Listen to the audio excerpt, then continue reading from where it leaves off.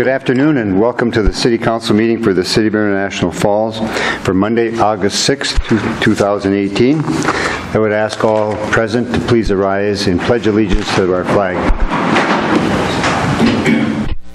Pledge allegiance to the flag of the United States of America and to the republic for which it stands, one nation, under God, indivisible, with liberty and justice for all.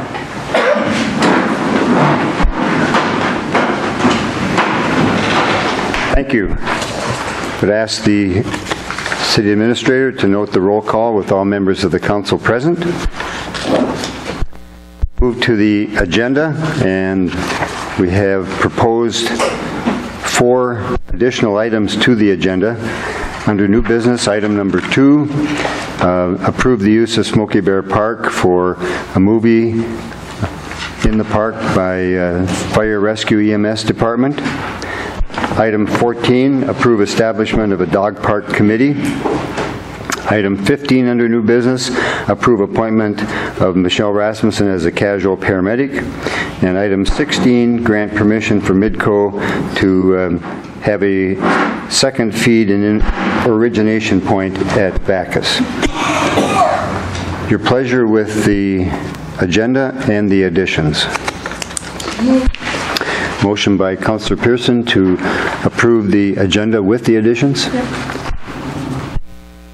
Second. Second by Councillor Jacksaw. Discussion on the motion or the agenda with the additions.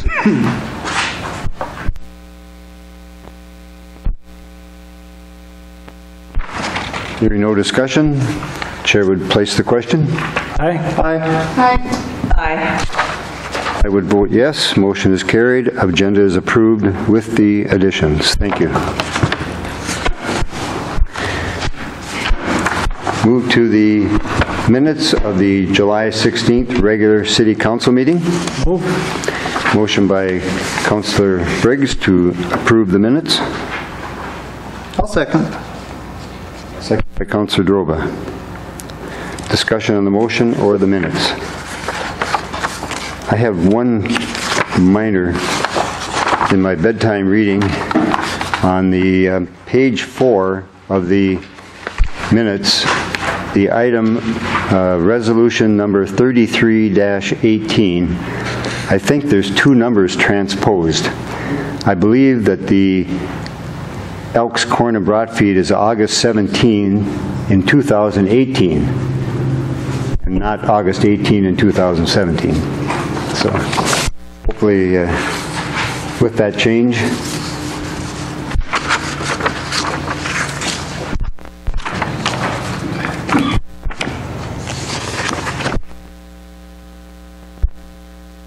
further discussion or questions with regard to the minutes. Hearing none, question. Aye. Aye. Aye. I vote yes. Motion is carried. Minutes are approved. Thank you. Move to the payment of claims and transfers. Transfer to fund number 101 of the general fund from the lodging tax fund, $769.96. Accounts payable claims for the City of International Falls, $511,091.77. Airport Commission claims of $145,809.89. And Airport Commission Terminal Project Phase 2 claims of $39,678.10. Your pleasure with the resolution approving the payment of claims and transfers. Motion by Councillor Briggs. Second. To adopt the resolution. Second by Councillor Pearson. Discussion on the motion or the resolution.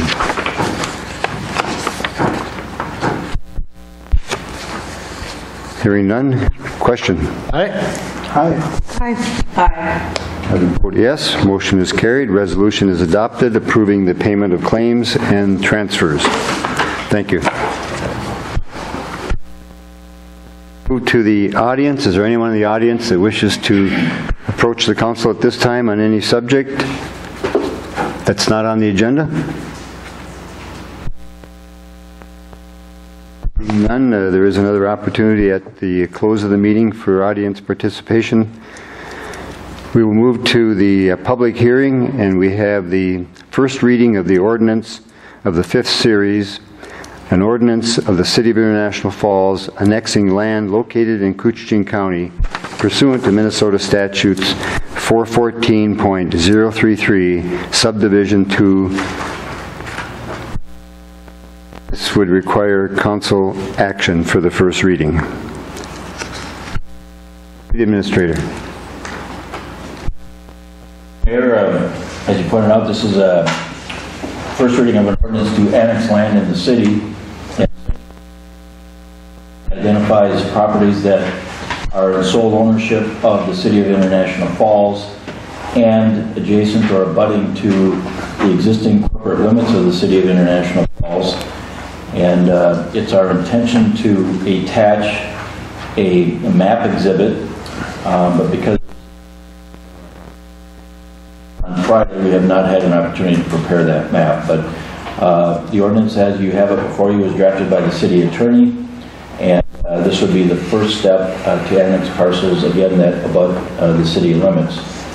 For other properties that are proposed to be annexed into the city, there's a separate process that involves a more in-depth public hearing, and that would be a secondary process that would. Thank you. City Attorney. Thank you, Mr. Mayor and Council. This ordinance would include all of the parcels that are currently solely owned by the city and not within the city limits, but that would abut the current city limits. There is at least one parcel, maybe two, that we couldn't include because there's a little gap between where these parcels began and where the current city limits started. We can include those on the others. We have a number of other situations where the city may be a part owner, or like with the Wagner property out near the ponds, where they've asked the city to be included and be annexed into the city, and then some properties where we are dealing with other entities, and this would include the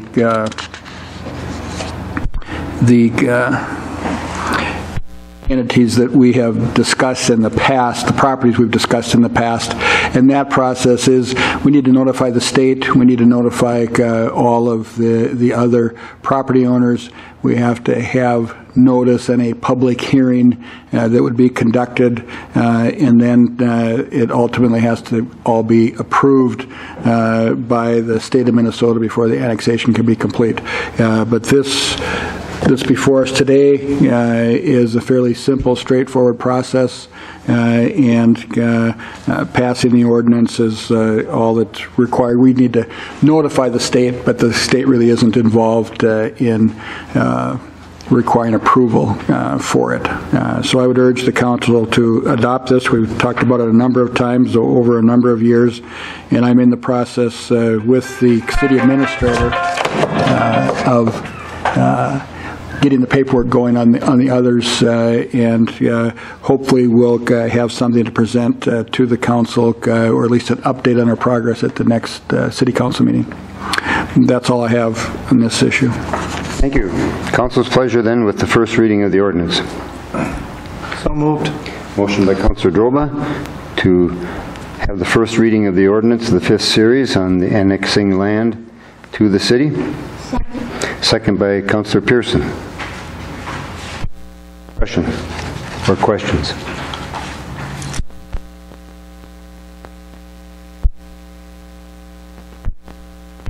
We go right to this. Final. Seeing and hearing no discussion, Question? Aye. And I would vote yes. Motion is carried, and the first reading is approved. Thank you. Move to the consent agenda. Item 1 under the consent agenda is to authorize registration, lodging, and travel expenses for Councilor Droba to attend the Border-to-Border Broadband Transforming Minnesota program at Madden's on Gull Lake. Item 2 is to approve necessary expenses for 2 administrative staff to attend the Civic Systems 18th Annual Symposium on Technology at Wisconsin Dells. Item 3 is to approve the Public Employees Retirement Association Spare Firefighter Engineer Declaration for Adrian Luce, a membership in the Public Employees Police and Fire Plan. Item 4 is to confirm approval of ordinance number 24 of the 5th series, and ordinance amending the Home Rule Charter in sections 1:8 through 110, 111, 113 through 117, 121 through 123, and 134. To be effective 90 days after publication. Item 5 under the consent agenda is to approve the application to conduct off-site gambling for the Rainier Recreation Club on August 21, 2018 at the Elks Lodge. And item 6 is to approve application to conduct off-site gambling for the Rainier Recreation Club on September 14 at the Elks Lodge. Your pleasure with the consent agenda. Agenda. Motion by Councilor Jacksaw to approve the consent agenda. Second by Councilor Pearson. Question? Aye. And I would vote yes. Motion is carried. Consent agenda is approved. Thank you.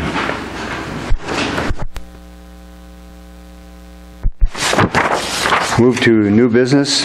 Item 1 under new business is approve the use of Smoky Bear Park on August 15 in recognition of Princess for a Day.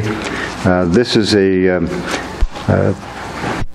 group of citizens who want to honor a young cancer victim, and asking the city to allow them to use Smoky Bear Park for that, and to declare this young child a princess for the day in International Falls. So moved. Motion by Councilor Droba. Second. Oops. Second by Councilor Pearson. Discussion? Mr. Mayor? Please. There was no information in our council packet about this. Right. Is there anything that we as a city council can do to help? Is there anything that they'd like from us other The than? group was meeting on Friday, and I thought I would hear from them, but I haven't heard from them yet today. But they had called last week and said that they were putting together this group, and this young child has terminal cancer, and they just wanted to do something to her in her battle. So I don't have anything more to offer you at this time. I would hope to have that, and I would put out a email memo to everyone once they know that. Further questions or discussion? Question? Aye. Aye. I would vote yes. Motion is carried, and use of Smoky Bear Park is approved. Thank you. Item number 2 is also a use of Smoky Bear Park, and that's an addition on the agenda this evening, and that's for Saturday, August 18, for a movie in the park, and that's a fundraiser by the Fire Rescue EMS Department. Motion by Councilor Briggs. Second by Councilor Pearson to approve use of the Smoky Bear Park on Saturday at 7:30 p.m. for a movie in the park. Question? Question? Aye. Aye. I would vote yes. Motion is carried and approval is given. Thank you. Item number 3 is to approve the International Falls Figure Skating Club request to conduct a Monster Dash 5K run at 10 a.m. on Saturday, October 6th, 2018. And Tina Sather is not here. Information, Mayor, they're proposing a 5K fundraiser run on October 6th called the Monster Dash. They'd like to, they've held 2 events the last 2 years. They plan to use the same route as the Bronco 5K, which is held on July 4th of each year. And attached a map that shows the proposed route. The first year they said they had 60 participants. Last year it was down to 15, but it was a cold and rainy day, so dress up in scary outfits because it is a quote-unquote monster dash, but it's not required, and so asking that marking the corners of the route so there isn't any confusion about what the where people need to turn on the route, but they're asking for council approval.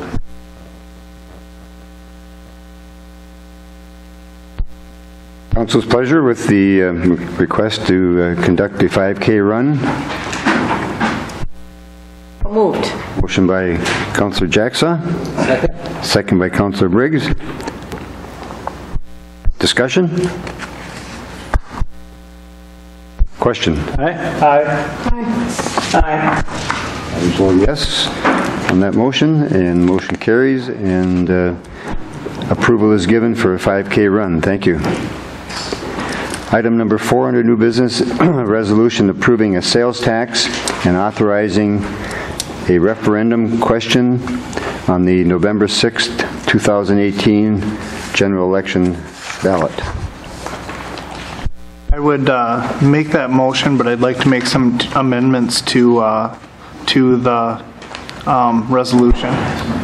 Okay. Motion by Councilor Droba to adopt the resolution, and chair is open to amendments once we have a second. Second by Councilor Briggs. And Councilor Droba, you have some addition or some amendments. Thank you, Mr. Mayor. We did have a budget and finance meeting this morning, and we were waiting for additional numbers to come in, especially on our sewer repair that's necessary for the upcoming years. The discussion we had was earlier today is we have quite a few needs towards the city for infrastructure. On the proposed paperwork that we have, the resolution that's before us, there's a couple additional things that have been added on here that I think we could take off just because of the extreme need that we have in the main public works of sewer, water, street repair. I would like to, on page 1, second to last paragraph, where it ends at lift stations on the second to the last sentence, put a period after lift stations and cut out International Falls Airport runway, taxiway, and emergency services and public works facility. On the second page, I would like to completely cut out the whereas that says, whereas the city local share of costs for the 4-stage reconstruction of the main runway and taxiway at the Falls International Airport is estimated at $437,500. On page 3, I would like to cut out after, in the second paragraph, 4-phase airport runway and taxiway reconstruction project with a total share cost of $437,500. And under it, be further resolved, I would like to change the number from $29 million to $30 million.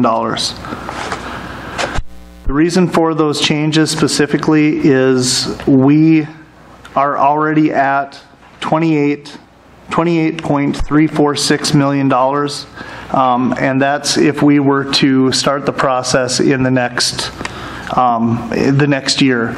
The longer we go down the road, the more roads that are going to be broken up, and I tried to find the exact number and I couldn't do it.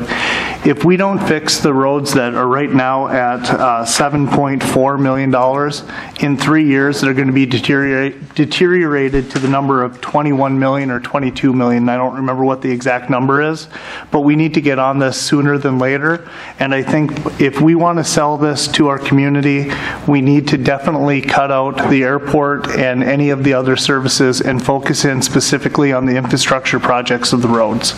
I'm going to stop you there, Councilor Droba. I want a second to the amendment before we have further discussion. Dang you. I'll second. Second by Councilor Jacksaw then on the amendment. And just to go through the amendment, make sure that I have it correct. On the page 1 of 3 of the resolution, on the fourth whereas, you wish to eliminate the words Falls International Airport runway and taxiway, comma, and emergency services and public works facilities. Correct. On page 2, and it would be the fifth whereas, you want to eliminate that completely. Correct. That's the city local share costs for the 4-phase reconstruction of the main runway and taxiways of the Falls International Airport, estimated at $47,500. Correct. And then on page 3 of the resolution, on the first, be it further resolved,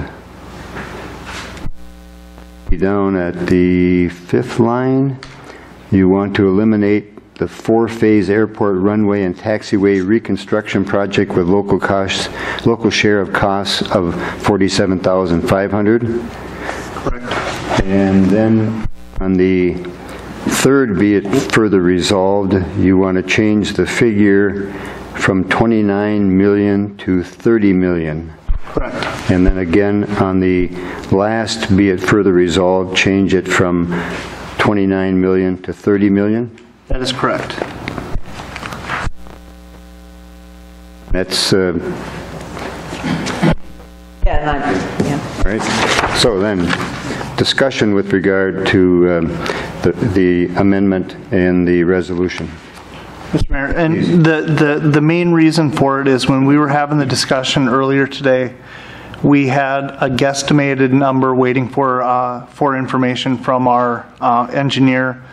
We had a guess that it was going to be about $7 million for the sewer, and it didn't come in at $7 million. It came in at $10 to $12 million.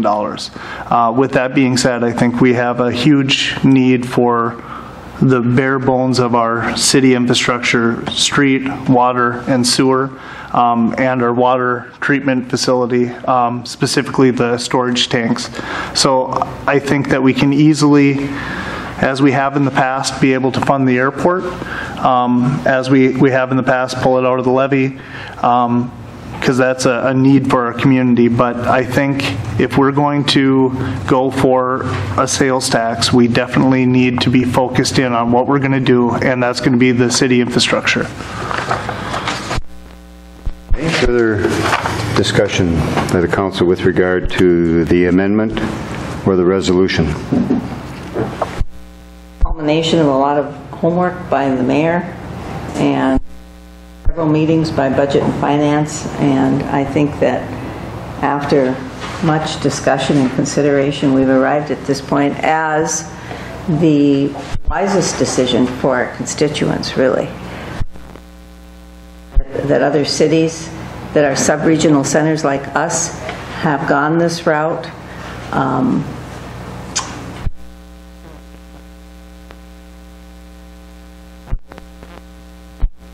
That when it comes to the referendum, that people seriously consider investment in their hometown. And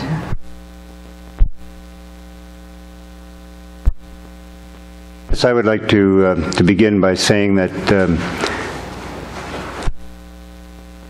when I took the mayorship in 2013, one of my goals was to reduce overall spending in hopes of increasing spending on infrastructure improvements in the community. Because I felt that good infrastructure is a good environment for citizens and businesses to invest in the community. And we did make, the council together has, over the past 6 years that I've been here as mayor, have continued to try to reduce costs. And we're reducing costs today that we had back in 2013 of well over $100,000 a year. I had hoped for more than that.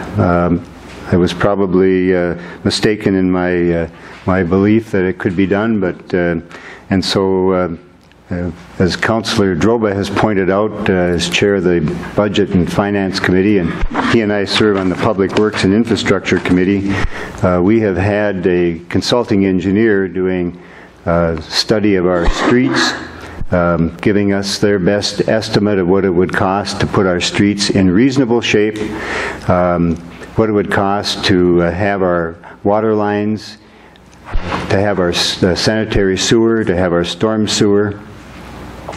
Those basic infrastructures of a community and why we're together as citizens, that cost is going to be somewhere in the $28 to $30 million. And so trying to figure out how to do that. And presently we're spending somewhere between $500,000 to $1.25 million each year on capital improvements in the city.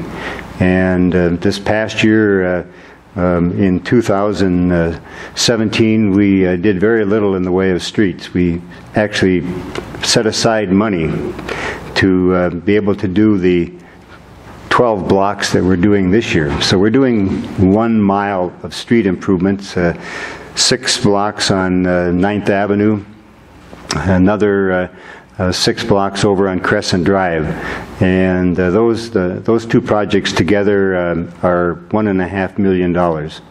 And so we saved up money to try to do something and be able to get competitive bids for contractors to come out and do those projects.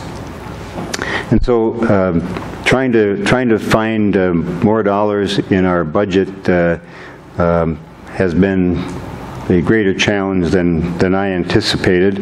And as I've just kind of watched around the state and talked to other mayors, we now have 32 cities that are collecting a sales tax of some portion, maybe 0.5% or 1%, and in one city we know it's 1.5%.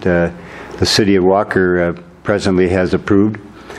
And so the conclusion that I've come to is that we need to find another source in order to keep our infrastructure in good shape, to be able to serve the citizens of the community and the businesses of the community. I know there's 2 cities, I've talked to both of them this year, the city of Blue Earth and the city of Grand Rapids are bringing a question of sales tax to their citizens on November the 6th. By adoption of this resolution, the City Council would be putting that question to the citizens of International Falls to help us make that decision. And I certainly think that's the way it ought to be. I think the legislature has outlined a very good process. And so this question, if approved here by the council this evening on this adoption of this resolution, would put the question before the citizens of the city on November the 6th to make that deciding question. Now that alone doesn't do the sales tax in. The next step is that it has to go to the legislature and receive approval.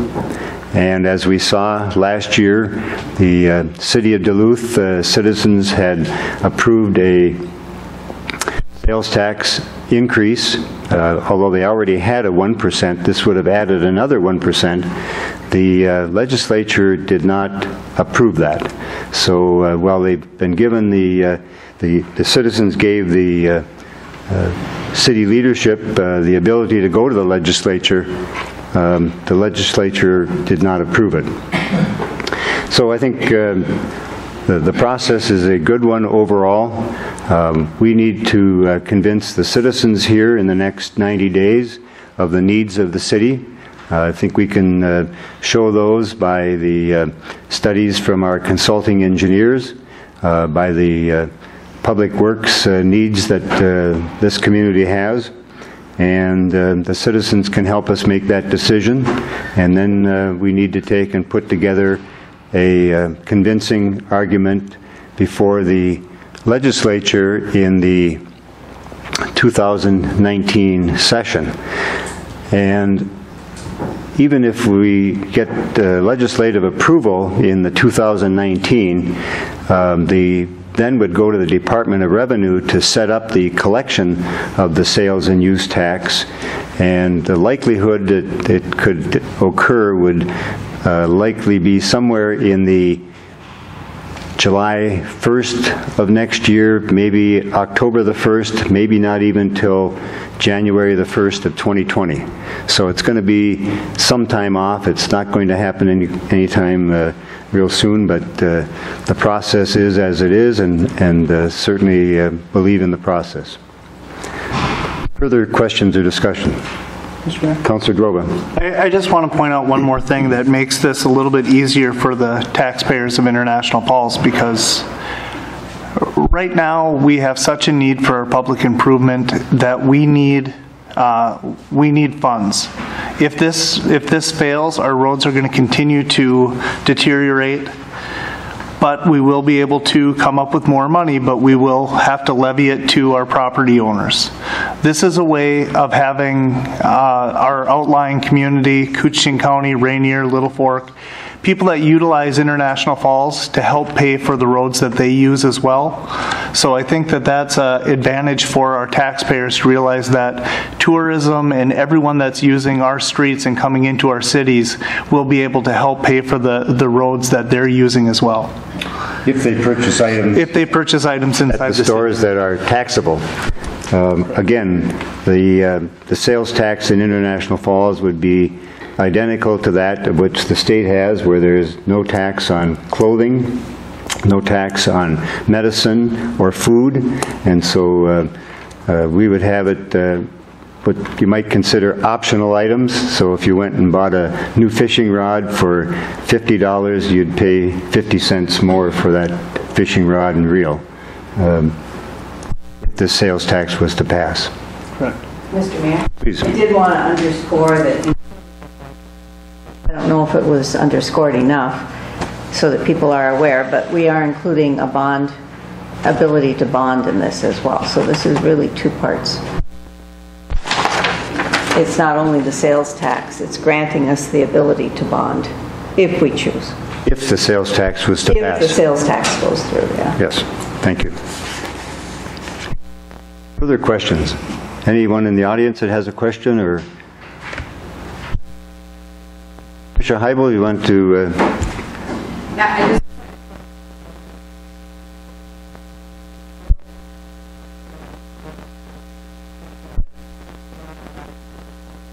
Says a 1% local sales tax, and I just want to confirm if that's a 1%. Yes, it is a sales and use tax resolution. Thank you. Please. If I may just add, the reason why that statement does not include local sales and use tax is because the estimated amount is only the sales tax.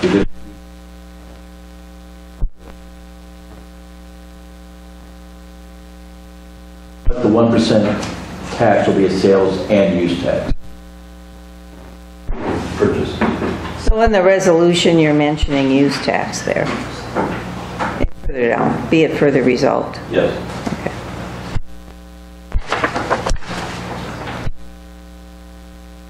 And the resolution again calls for up to $29 million to be collected, or 30 years. 30 million. Excuse me, 30 million. It's got to cross out the 29 now. Thank you. 30 million or 30 years, whichever would come first. City Attorney, do you have any further thoughts that you care to share? I don't have anything to add from the legal standpoint, Mr. Mayor. Okay, further questions or discussion on the part of the council? Oh, please. Mr. Mayor, Council, just on a side note,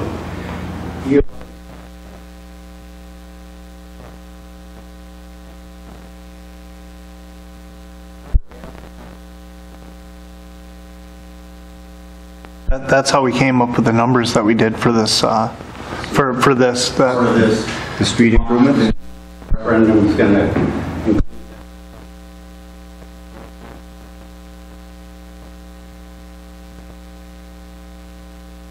That's included in the numbers that we have. we've done the inspection. The street improvements, they have researched that. They've gone out and driven every street in International Falls, all 34 miles of them. And consulting engineering firm, best estimate to put streets in reasonable shape would be $7.4 million. And it's on page 3. Under further resolved. The first, be it further resolved. Estimated cost for street improvements. Roads is 7.4. Water, 7.7. And sanitary or sewer is 12 million. And then Highway 53, our portion of that is going to be 1.225. So those are the numbers that got put into to come up with the number of 28,346,000, but that's to upgrade things today. I'm assuming in the next 30 years we'll come up with another 2 million that we may have to fix. But those are the numbers today. 7.4 million for the roads, 7.7 for water, 12 million for sewer, and the Highway 53 project of our portion for the city is 1.225. So we've had professional engineers study the roads, the water system, and the sewer system. The Highway 53 improvements that will be made in 2020, over $5 million by the state. The city needs to contribute $1.225 million to that to complete all of the improvements coming to Highway 53 from Memorial Drive down to 3rd Street. And those are estimates from the Minnesota Department of Transportation. Is that correct, City Administrator? That is correct. Project's bid, it's their engineer. So hopefully the council has done their homework in trying to understand fully what we're faced here with. Many other communities have adopted the sales tax for infrastructure. Some have done it for other reasons. The city of Grand Rapids is looking to improve their ice arena and build a daycare facility at the arena. Every city has got something different. East Grand Forks had something different. Fergus Falls had something different. So there's many different reasons that cities have gone to that. They've been approved by the legislature and are collecting a sales tax. So if you think that you can move away from paying the sales tax by going and shopping in Duluth or in Bemidji or Grand Rapids or somewhere else, the likelihood is you're going to be paying somewhere between 0.5% and 1.5%. Again, the city of Walker is the highest that we know of at 1.5%, and that was approved by the legislature. Other questions? Big decision on the part of the council, a very big decision on the part of the citizens as to where they want improvements to go.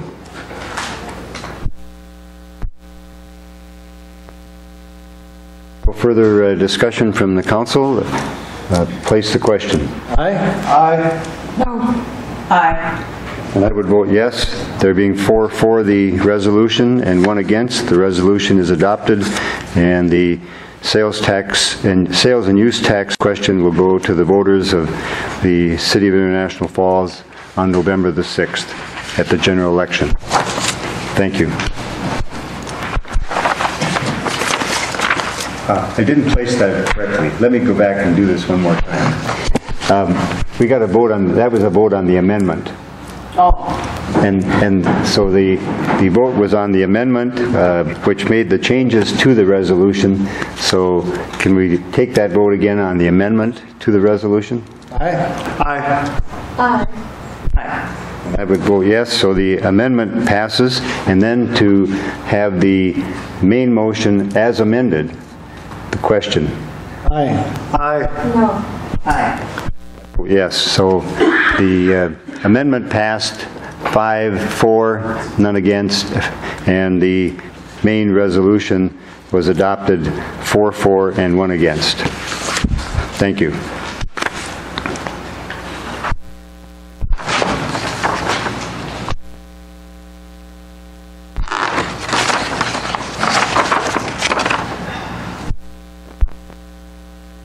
Item 5 under new business is to consider a resolution to the Board of Directors of the North Couchiching Sanitary District pertaining to the ownership of the wastewater system.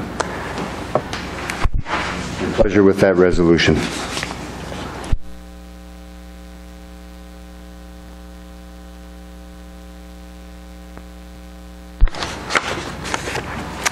Mr. Mayor, I'll make a motion on that. Motion by Councillor Jacksaw to adopt the resolution to the North Couchiching Sanitary District on the ownership of the wastewater system. Second. Second by Councillor Briggs. Discussion.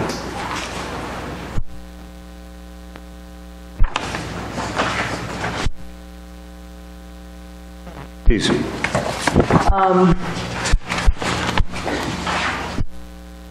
I agree with much of what's in here. I'm just having difficulty directing other members of the board that we've appointed, I grant you, to take a particular step. I'm having trouble with the process, not the content. I do think also that the underlying issue here is the enabling legislation because of the way the ownership is laid out of the collection system. And the enabling legislation also specifies that North Couch Sanitary Sewer District is not only processing but collection. So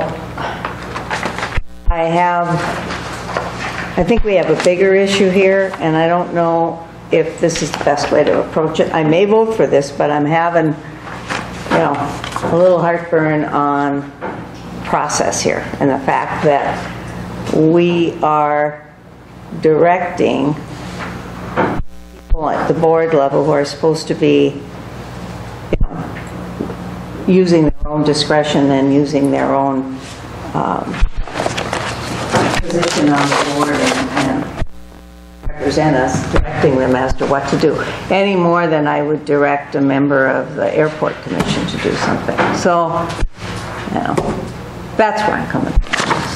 Thank you. I do respect the opinions of the long list of people, though, that you have here supporting this, that work for the city, including the administrator, the attorney, the public works director, the street and water commissioner. So certainly, from the standpoint of city governance, this resolution has a lot of support. So. Thank you, Councillor. I would let me first point out on your first point with regard to the 6 persons who represent International Falls on the North Couchiching Area Sanitary District Board. Councillor Pearson and I are 2 members of it. There are 4 citizens at large that represent International Falls there. And it isn't to direct them. on the line number 7 under now therefore be it resolved, it says that be it further resolved that the city council requests. A request, I think, is a reasonable word. If you've got a different word, I'm open to having it. But my intentions are to have the 6 of us get together and have a discussion on why or why not should that ownership be the way that the Public Works Director and the City Administrator and the City Attorney have all placed before the North Cooch. I think it's a reasonable request, and again, I think just asking them to support it and trying to educate them on why it should be supported, and very possibly having the Public Works and administrative folks be a part of that meeting with them. That's where I would go. So the word is request and not directing them that they have to, but just asking them to support the City Council's position.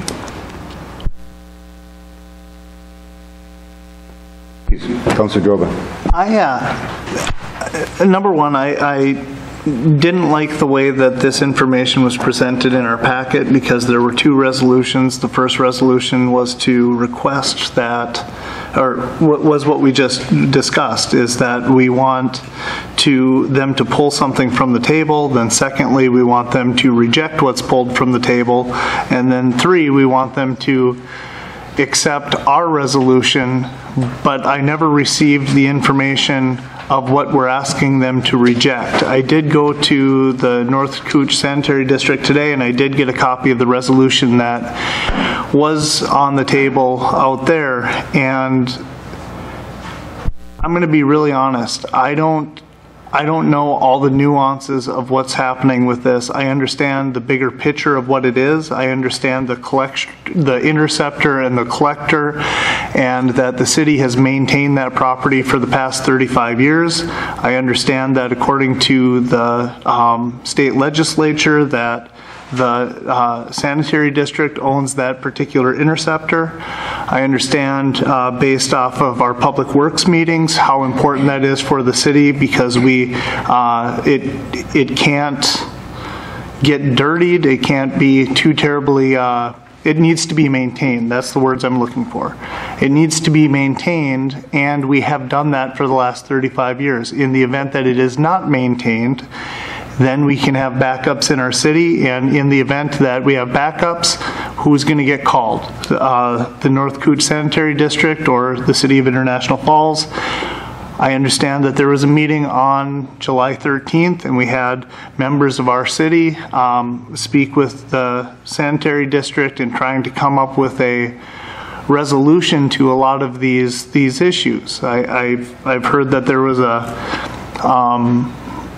request or idea that they keep the ownership of that interceptor, and the City of International Falls gets a maintenance or a joint powers agreement, so we continue to clean that facility or that interceptor.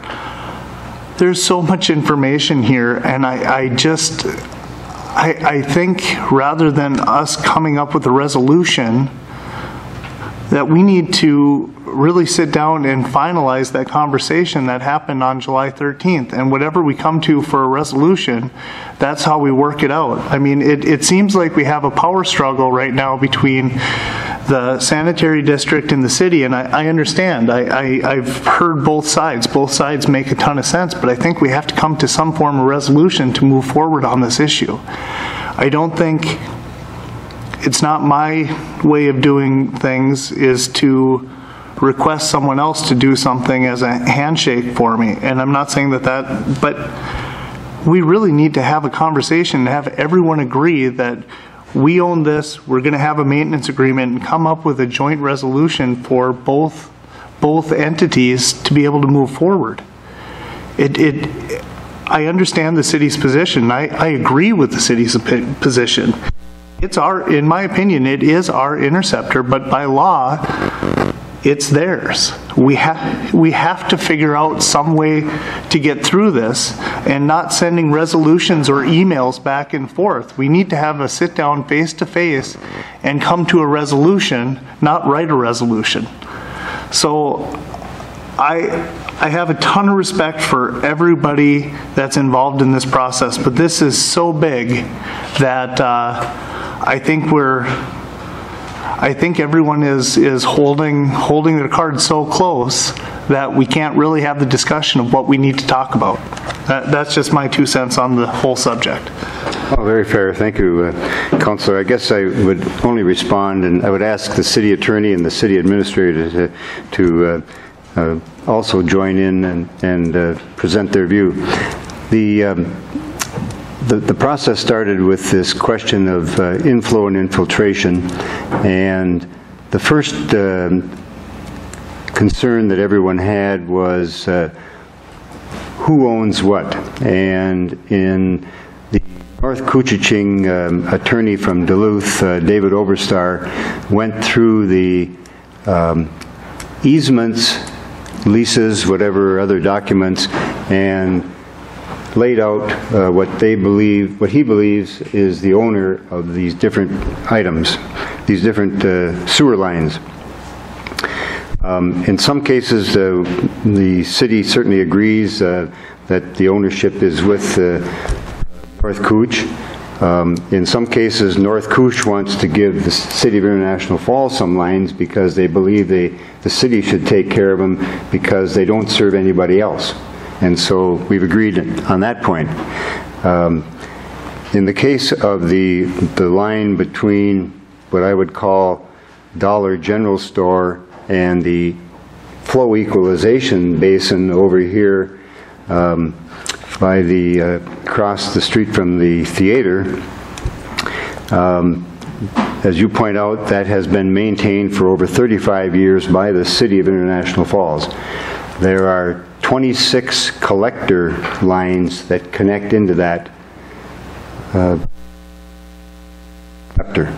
There's probably more than 26 manholes, and the city has been maintaining all of those collector lines, connections, maintaining that line, because as you point out, if that line isn't kept clean, isn't flowing well, if it's to back up, it'll end up in the basements of many of the homes in International Falls.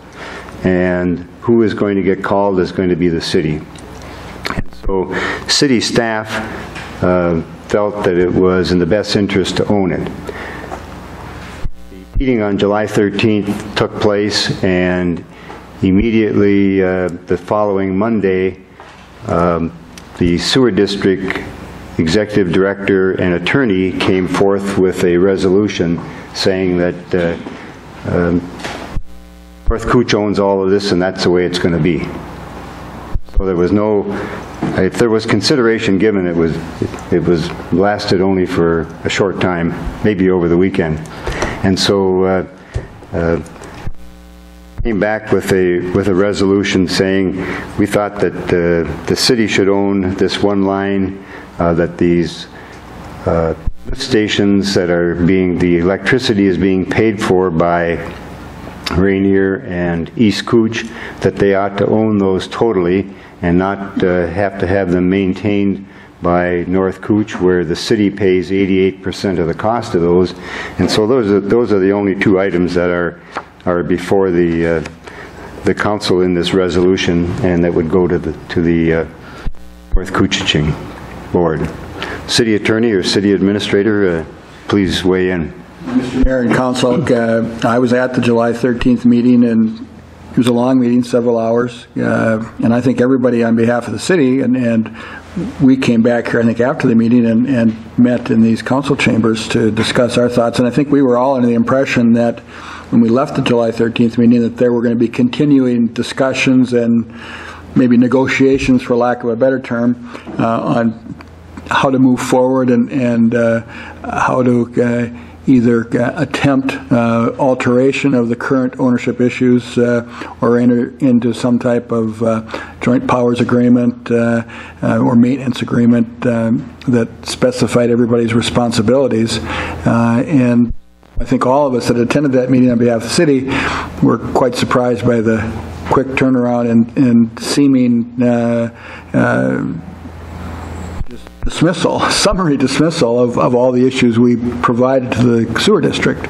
And so, I mean, I think that it's very important that continued discussions take place, and I would agree with the mayor with regards to, as part of this resolution, we're requesting the city representatives, to support the position of the council. We're not directing it. I think if we were to try to direct them to vote a certain way, that would be improper.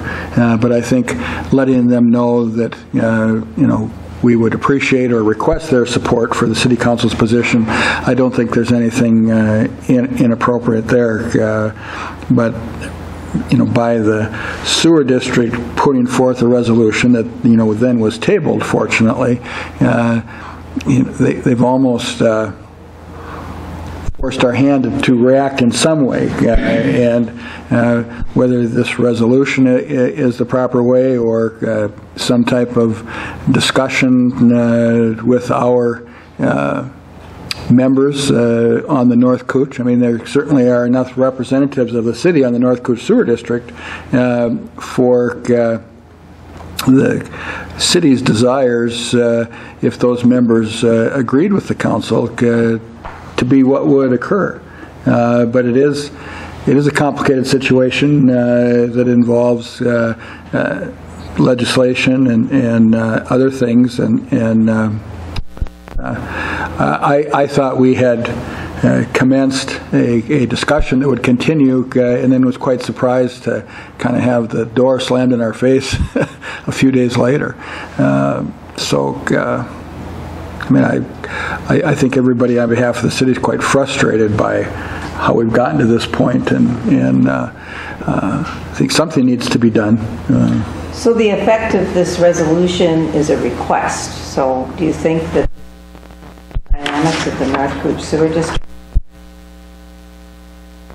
The board's going to have to make that decision, and that's why I want to try to educate the members that represent International Falls as to why the city council, why the city administration and public works believe this is the way it would be best for the district to operate. The one question I do have is, if we've been maintaining that interceptor all these years, and we really shouldn't have because we don't own it, and the North Cooch Sewer District should have been all these years, we would have been paying 88% of that, not 100%. So actually, we've been overpaying. So I guess I asked then, on the dollars side of this, I think there's other questions besides dollars, but why wouldn't we want a maintenance agreement with North Cooch? It would cost our ratepayers less, wouldn't it? If North Cooch was doing the paying for the maintenance agreement, that cost would be covered by us for our cost to maintain it, and then that would go into the mix and be billed out at 88%. So it's actually cheaper for the city to have a maintenance agreement with North Cooch rather than owning the line. Am I correct? The Street and Water Commissioner, Broka, would you care to respond to that? I guess... I asked the same question earlier. I asked the exact same question. Both Gary Spellman, our Public Works Director, and the Street and Water Commissioner. Speaking on behalf of myself, not Gary, Right. Public Works Director, but they haven't...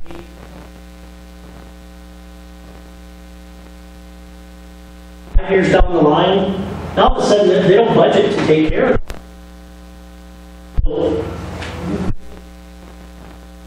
At 100%. At 100%.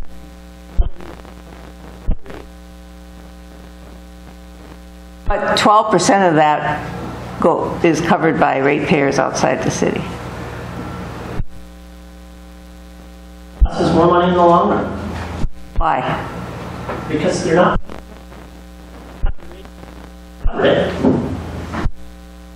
May I We're ask- going to have to contract with the city, I assume, or we're going to have to reach some type of agreement, as the city attorney has pointed out, either through a joint powers agreement as to how this is going to be maintained, and they don't have the equipment to maintain it.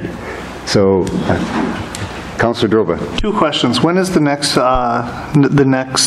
North Cooch Sanitary District meeting? August the 21st, and the resolution that was presented at the July meeting will be before the board for consideration.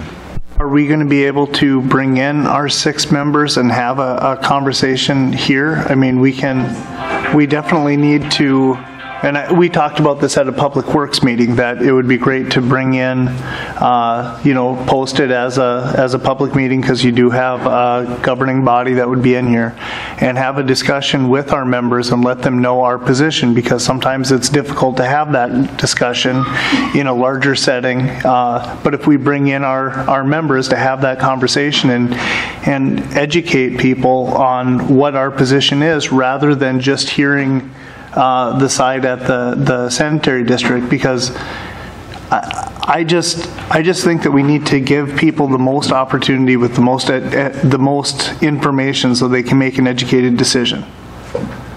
I think it would be great if we could bring them in and have a conversation. Well, and I guess that was the intent in bringing forth this resolution that outlines what the city position is, and then having the members who represent International Falls and the North Cooching District sit down and educate, or I don't want to be speaking down to people, but just presenting them with information as to why why we believe this is the best way to go. And it's not my position, it's Public Works position. They believe it's the best way to go, and so I've listened to our professional staff as to why that is the case.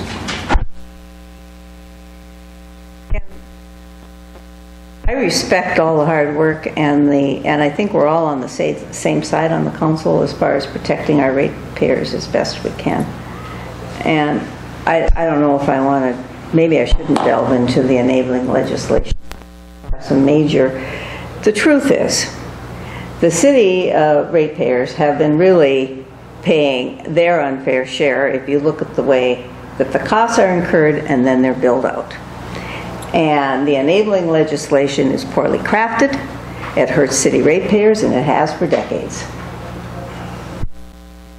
And I don't know what we do about it, but I don't have a solution, and the mayor and I have discussed really what are the options here. But the truth is that we're paying, for instance, let's take the PFA payment. What is it, 1.3 million a year?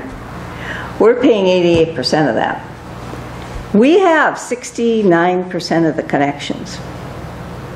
Those costs connected with the PFA are not volume-based, they're fixed.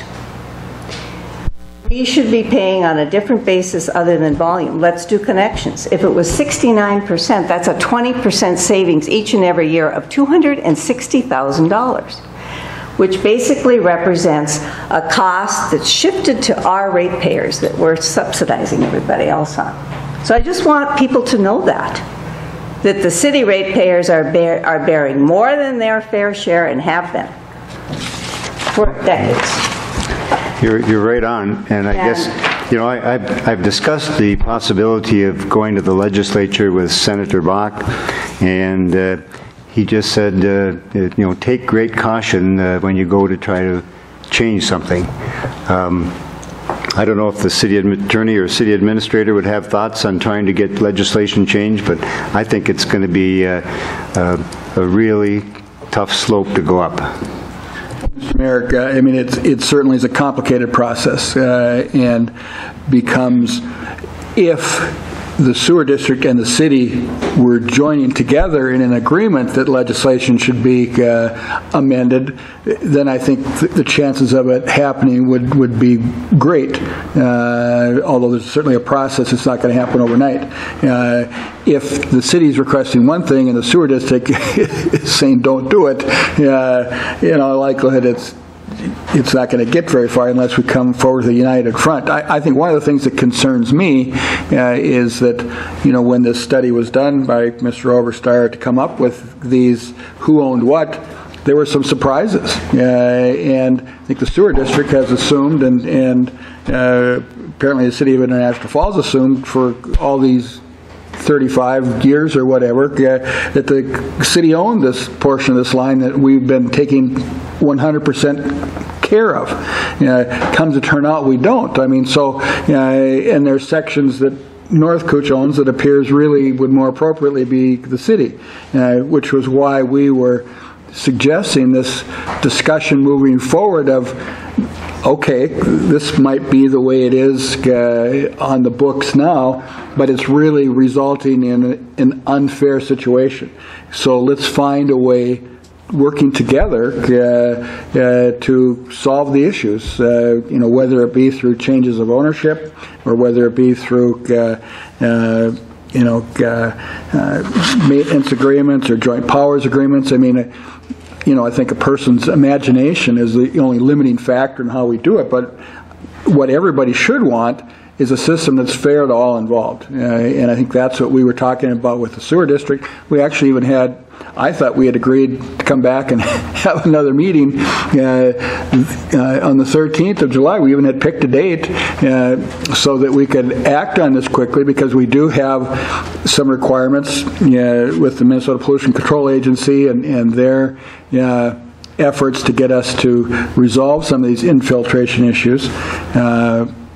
I was very surprised that we got the reaction that we did with this from the director and the attorney, because it really wasn't what they had indicated to us at the meeting at all.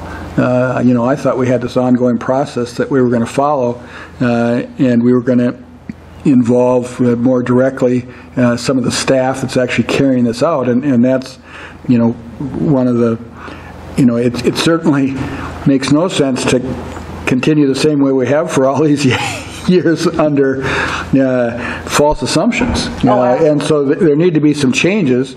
I think the nature of those changes is open to discussion, but maybe or this resolution is one possible course. Another one would be, well, let's set a meeting, and I would agree with that. We would need to publish notice of it, that have the council and our 4 non-council members on the sewer district get together and have a discussion, because I think all of these things, and I believe there may have only been one of those members at the July 13th meeting. I'm sorry, I can't shut this. It's an off switch. I know. I did off on it, too.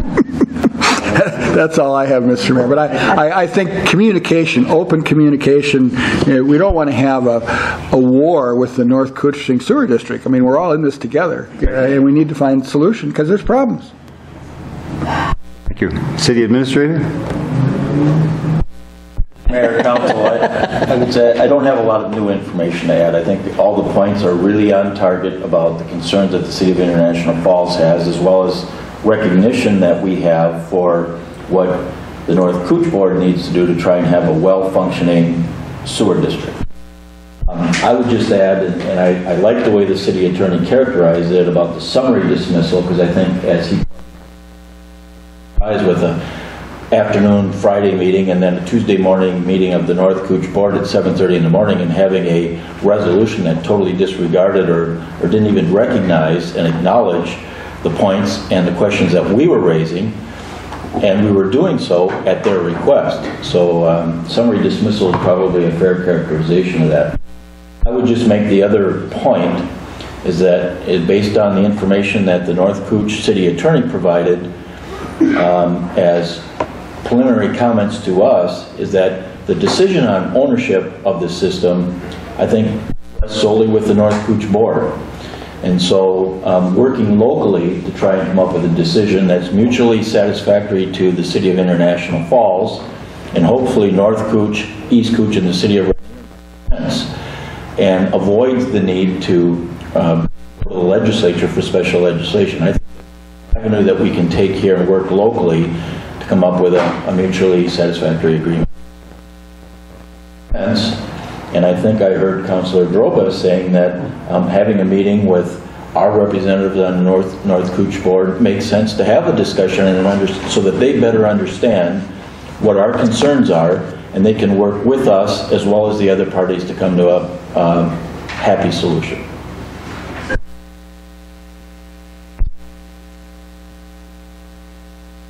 But this really pertains to our representatives on the North Cooch Board.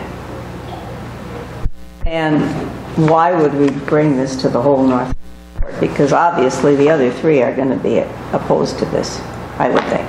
The other Members. The other two entities? Two members. Yes. There's only 8. I don't know where Rainier and East Cooch, I assume that they, I would assume they say no. I don't know. On the fact that somebody on there is what we're saying. Yeah, the only area that would affect them would be the ownership of the 3 lift stations that are out in their area. And those lift stations, I learned, have meters on there that North Cooch needs to. Well, that's one of the reasons that they want those lift stations within the North. On those lift stations. That was one of the arguments I heard.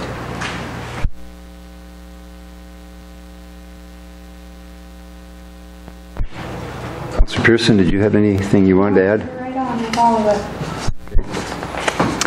Further discussion then. Place the question on the resolution. Aye. No. Aye. Aye.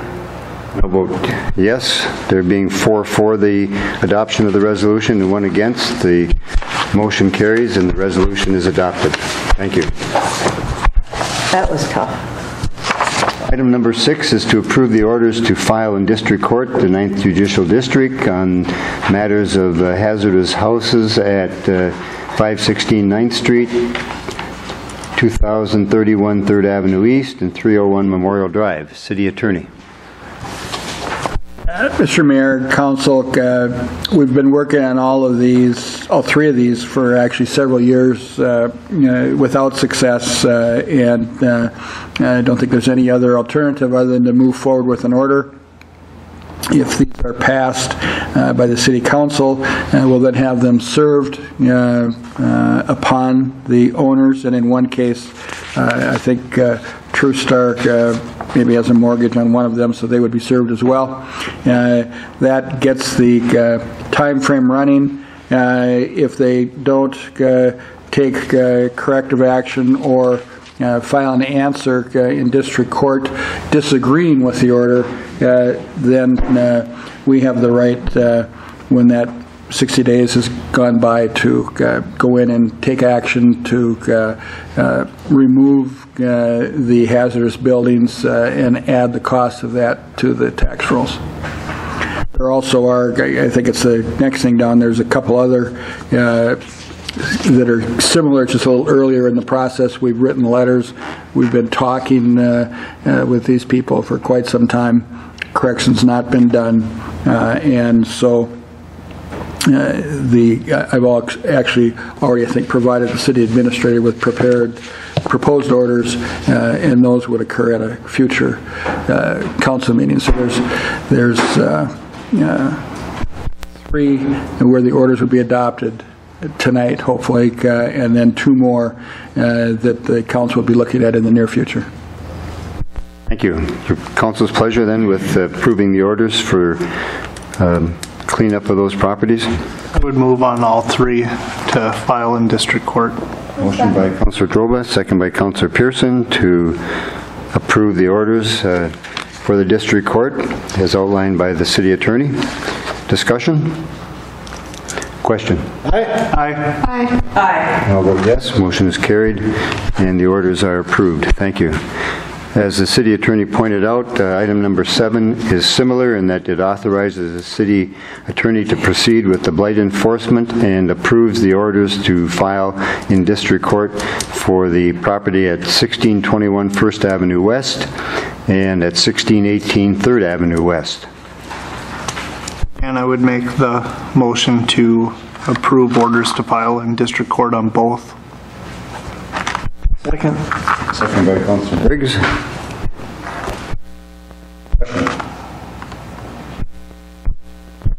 Aye. Aye. I'll vote yes. Motion is carried, and authorization and approval is given for the orders to be filed with the district court. Thank you. Item number 8 under new business is to consider a letter of intercept agreement between the Little Fork Ambulance Service and the International Falls Ambulance Service. Chief Manassa.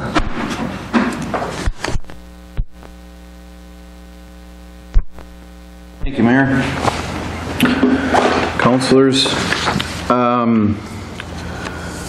a letter of intercept agreement between Little Fork Ambulance and I-Falls is a very similar agreement that we've signed with the Virginia Fire Department about 6 months ago. I believe we did that. We actually very much stole their document, so to speak, and made it fit for us. This is a situation that does not come up often on the ambulance service, but case in point is that it outlines a fee schedule should we have to have shared services, whether it be one of our paramedics assists them on a run or we gather their patient and take over the run. Either way, we have fees in place one way or the other. That's non-questionable. The advantage to this agreement is that Little Fork and ourselves both use the same billing service, so if this is approved, it would be filed with the billing service, and it's makes working day-to-day operations very easy. Should this situation occur, our billing agent would know exactly how to handle that and how the fee transfer would be handled. Again, I can't reiterate enough, this is not a common occurrence between the two ambulance services, although we did have a situation probably a month ago where this in place would have been handy. We did come up with a mutual agreement between the ambulance services, and then we also enacted this intercept agreement, so we have it on paper with no questions to follow should it be adopted. Council's pleasure then with the letter of intercept agreement between the Little Fork Ambulance and the International Falls Ambulance Services. So moved. Motion by Councilor Pearson to approve. Second. Second by Councilor Droba. Discussion or questions for the chief? Please. I would just indicate that to the city of Little Fork and their clerk administrator, they were in agreement with the agreement as drafted. Good, thank you.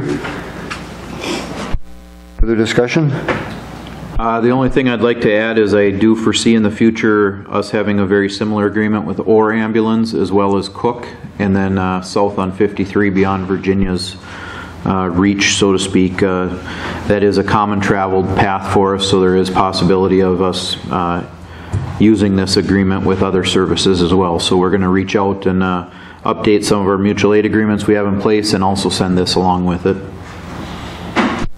There's a process and a fee schedule for handoffs. Correct.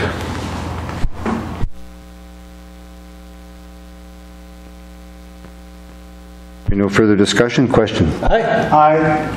Aye. And I would vote yes. Motion is carried. The letter of intercept agreement is approved. Thanks, Chief.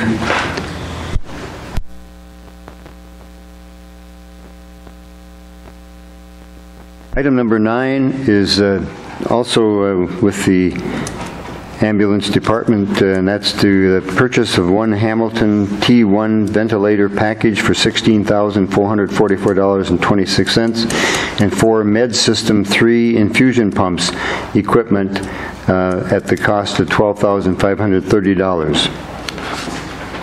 Please. Thank you, Mayor.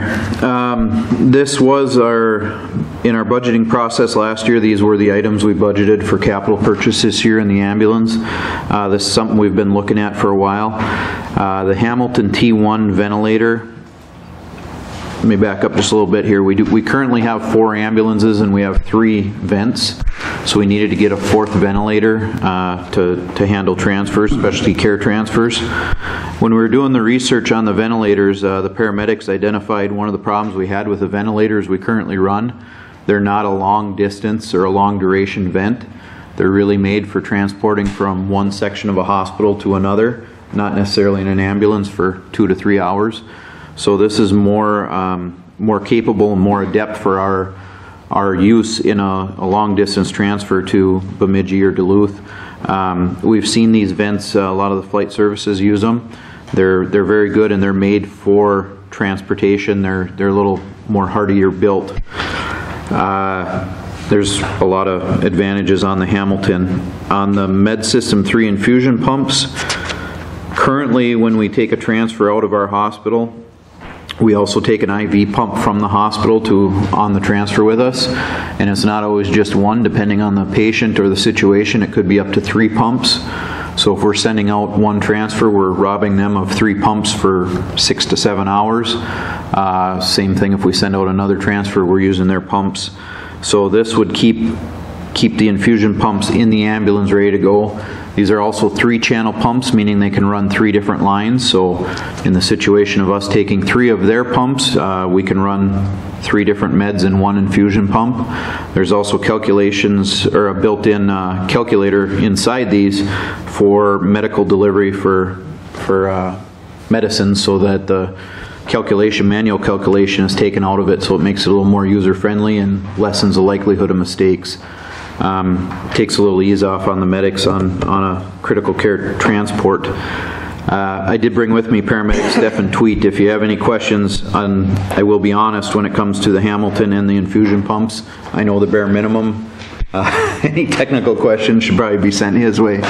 But from all the medics, they are in support of both of these items. They think it's good money spent, and like I said, this was budgeted last year for this year's purchase. Council's pleasure then with the purchase of the ventilator and the Med System infusion pumps. Motion by Councilor Pearson to approve. Second. Second by Councilor Droba. Discussion. Councilor Droba. Chief, if this was in this year's budget, why are we buying it so late in the year? We wanted to wait and see. We had some discussions. Obviously, we know we're doing our evaluation with Mr. Metro. We kind of, in lack of a better term, kicked the can down the road a little ways to see where we're at, and we're just getting to the point where we need to purchase them. We did, again, our finalized budget that I saw did not come out till the end of March, so we were waiting to see where we're at there, what we're allotted. Further questions or discussion? If not, question. Aye. Aye. Asked to be excused for the next item, and I'll come back. My mother's in the hospital. I really need to take it. Sure. Thank you. I'll be back after. Thank you. There being 5-4 and none against, the motion carries on the purchase of the ventilator and the infusion pumps. That is approved. Thank you. Thank you, Paramedic Tweet, for being here with us. Thank you. Thanks, Chief. We'll go to item 10 on the under new business, and that's to consider revisions to the joint powers agreement for the Recreation Commission and authorize signatures and agreement for the athletic director. Mr. Mayor. Please. As the Recreation Commissioner, I will move forward the updated joint powers agreement. Motion by Councilor Droba to adopt the revisions to the joint powers agreement and the joint powers agreement authorizing signatures. Second. And second by Councilor Pearson. The Administrator, do you want to outline any of the changes? Mayor, I would just indicate point out that the most important change was on the bottom of page 3 regarding finances of the commission, and it just reads that an audit of income and expenditures or an agreed upon procedures engagement shall be performed as required by law and then included in the City of International Falls audit engagement, meaning our auditor would perform that work, but it'll be at the expense of the Recreation Commission. That's the principal reason of this from a previous. I included a copy of the Office of State Auditor requirements on when an audit. Okay, thank you. Questions or discussion with regard to the agreement? And the athletic director agreement, that would be between the City of International Falls and School District 361.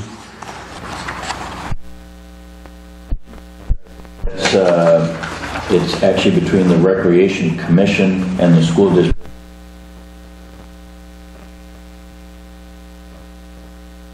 Drafted here is that this is included for doesn't require council action, and I believe that's based on comments that Recreation provided after conversations with the city attorney. City attorney. Mr. Mayor, Council, Bill Mason did come and meet with me about this. It's really a gray area. I think if you look at the agreement and this agreement that being revised in technical matters, nothing of substance has really changed. And if you look at Section 2 on page 1, Recreation Commission shall have power to operate a program of public recreation as a joint agent of the city and the school district. And then later in the agreement, it calls for having a recreation director. I feel fairly confident that when this arrangement was originally made years ago, it wasn't contemplated that the recreation director would be performing athletic director duties for the school district. Mr. Mason pointed out that, on all the other employees, that's a matter the Recreation Commission does it, and the city isn't involved. It's just something that the Recreation Commission does, and I would agree that that's correct. I think the position of Recreation Director itself is in a different status, and that's the only position that's referred to in the Joint Powers Agreement. There's also a review that's supposed to take place in April with regard to performance and salary, and there's nothing that necessarily in the Joint Powers Agreement that requires this city to sign off on this, and Mr. Mason pointed out to me that there's 3 representatives of the City Council on the Recreation Commission, and they unanimously seem to support going forward with this. So what I suggested to him is that it may not necessarily require approval of the City Council, but I thought it would be more appropriate if the City Council provided input with regard to this, because I think it certainly expands and significantly alters what the Joint Powers Agreement envisioned previously.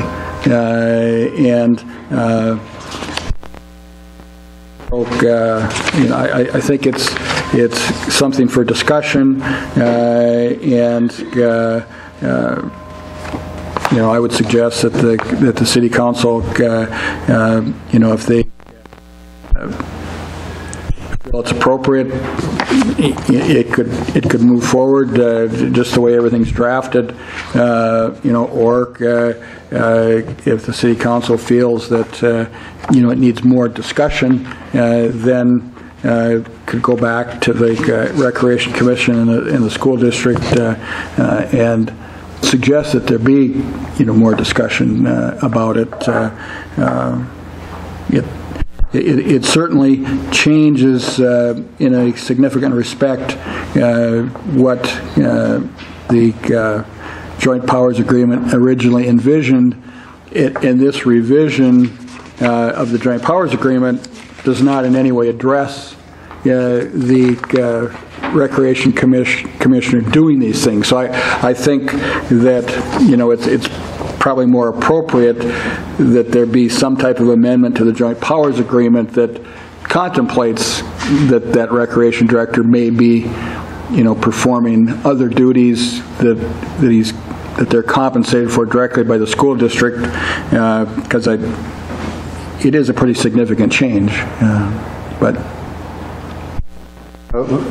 I guess then, let's see, we have a motion and a second, so yes, Councilor Droba. I'm going to go a little off subject on here, but I'm going to try to stay within the bounds of the conversation. I think that there is a little bit of a loss for the city when the recreation director, and I'm going to use that, not the name, because it's the position that gets a little bit skewed. If before those services were tasked out to the school district, we put in half the money and the school district put in half the money to provide services for recreation for the community. And the school district. And the school, but it was the school sports. It was the rec sports. It wasn't senior high sports. It wasn't any. It was eighth grade and younger. Essentially, is what the rec commission. adults, there are adult programs also. But that's what the city and the school district put the money in for, and now there's an additional fee or an additional fee for the school district to get a discounted athletic director, but the same hours in the day. So now we get less recreation director for our money because there's additional fees or additional duties that are coming in for additional money from the school district. So we're not getting the same hours in the day for the specific job task of rec director as what we did 5 years ago or before we had it. And I understand the need and why we did it, and I actually have no issue with the way that the process has went. It's just we have to be very knowledgeable as a city council that we are getting less for our money, and the school district is getting more services, but they are paying more money for that. You disagree? Because of the discussions we had leading up to that, there were a number of duties that were turned over to his secretary. That's, you know, we're not getting any less out of Bill. Is more of the stuff that everyday things that he was doing has been turned over to a school district administrative assistant. So they picked up a lot of it, and that was the discussion we had when we were negotiating how we were going to set up this whole process. So Recreation Commissioner,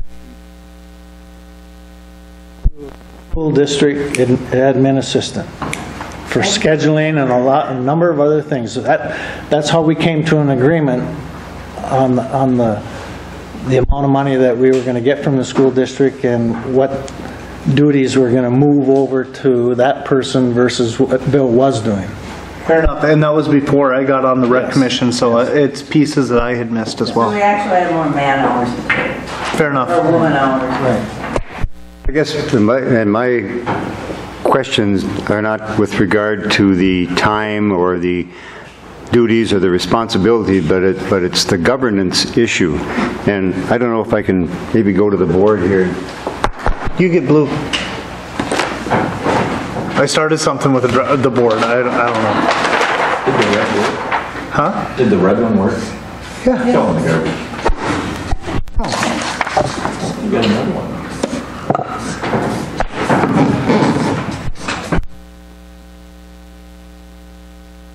The School District 361 and the City of International Falls come together under a joint powers agreement, and they create out of that agreement a rec commission. Now, if you're going to change the provisions of that joint powers agreement, which I believe I heard you say, how does the rec commission down here that was created by the Joint Powers Agreement get to make that decision and not these two here? Mr. Mayor, it's really a question, and like I say, it's a gray area. I can't sit here and definitively say, but it appears, certainly an argument can be made that this changes the nature of the Joint Powers Agreement, and that it was never contemplated when this agreement was entered into, and it doesn't seem to be contemplated, other than it's been contemplated by the Recreation Commission that these duties would be added or shifted. But there's no way in the defining powers of the Recreation Commission, it says, the Recreation Commission shall have power to operate a program of public recreation as joint agent of the city and the school district. There's nothing about the recreation director taking on these athletic director duties that is included in here. And I would say to be, on the other hand, there's nothing in here that necessarily says that this is contrary, to the Joint Powers Agreement.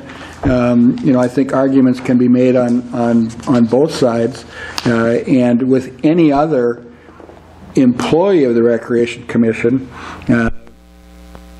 not be involved. I mean, the Recreation Commission, once they have their members, they operate and they make the day-to-day decisions, on employees and compensation and all those other things.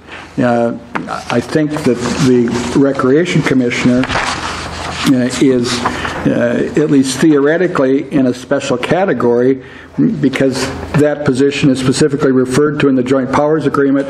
It also talks in terms of a committee looking at performance and looking at compensation in April of each year. And I don't know whether in April of this year, when the performance of the Recreation Commissioner and the compensation, if this whole issue of then, moving on and taking on the additional responsibilities of the athletic director, those may have been discussed and may be a part of this, and it may be, I don't necessarily think on its face there's a problem going forward as approved and approving both of these motions, or approving the agreement, even though based upon the Recreation Commission, the action they took, they did not believe it required City Council approval. There's nothing in the Joint Powers Agreement that definitively says that it requires City Council approval. I think the better posture going forward would, even if this is approved, would be to add some language to the Joint Powers Agreement that includes this whole sharing of athletic director duties by the Recreation Commission and taking all those things in. I mean, I think everybody moving forward, I'm assuming, that they all thought they were acting in the best interest of the community, whether it be the city, the school district, or the Recreation Commission. And I think everybody's well-intended, but I think some expansion of the Joint Powers Agreement would be in order to contemplate and authorize what's happening here to avoid any question about it. That being said, there's certainly nothing, and if you look at the contracting agreement, I think number 3 does talk about School District 361, the secretary would be employed to take on a number of those duties that the recreation director previously did. So, I mean, I think there does appear to have been some contemplation of shifting of duties,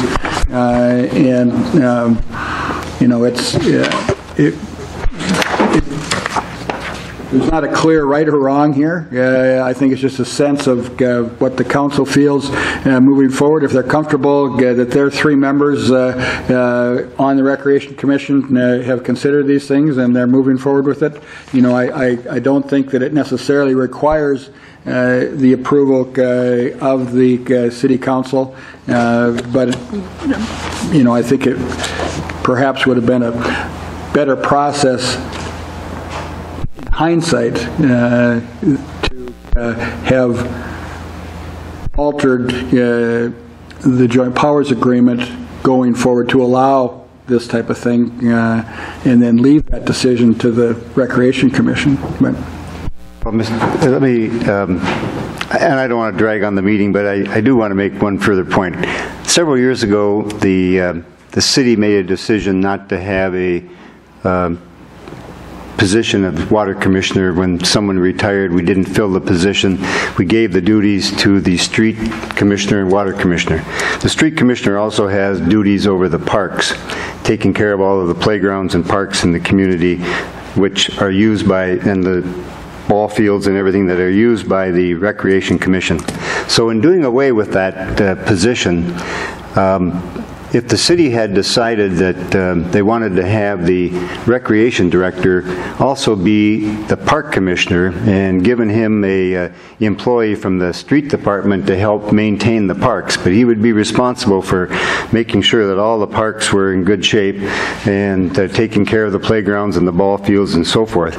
Could the city have just went to the rec commission and said, this is what we're going to do, and have the rec commission approve that?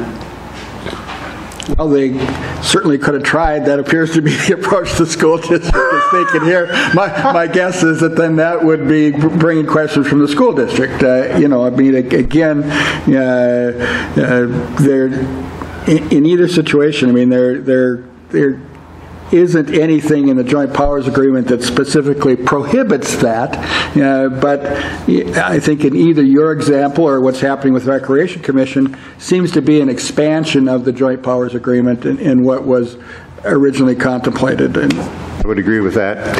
The Rec Commission is a product of a joint powers agreement. It's not a legislative body making a decision on a joint powers agreement. I don't see where I disagree that the Rec Commission has the power to take and change the joint powers agreement in any fashion.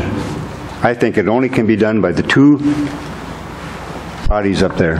I would agree that changes to the joint powers agreement can only be made by the city and the school district. They weren't. It was approved by the Rec Commission, and it was put into the joint powers agreement.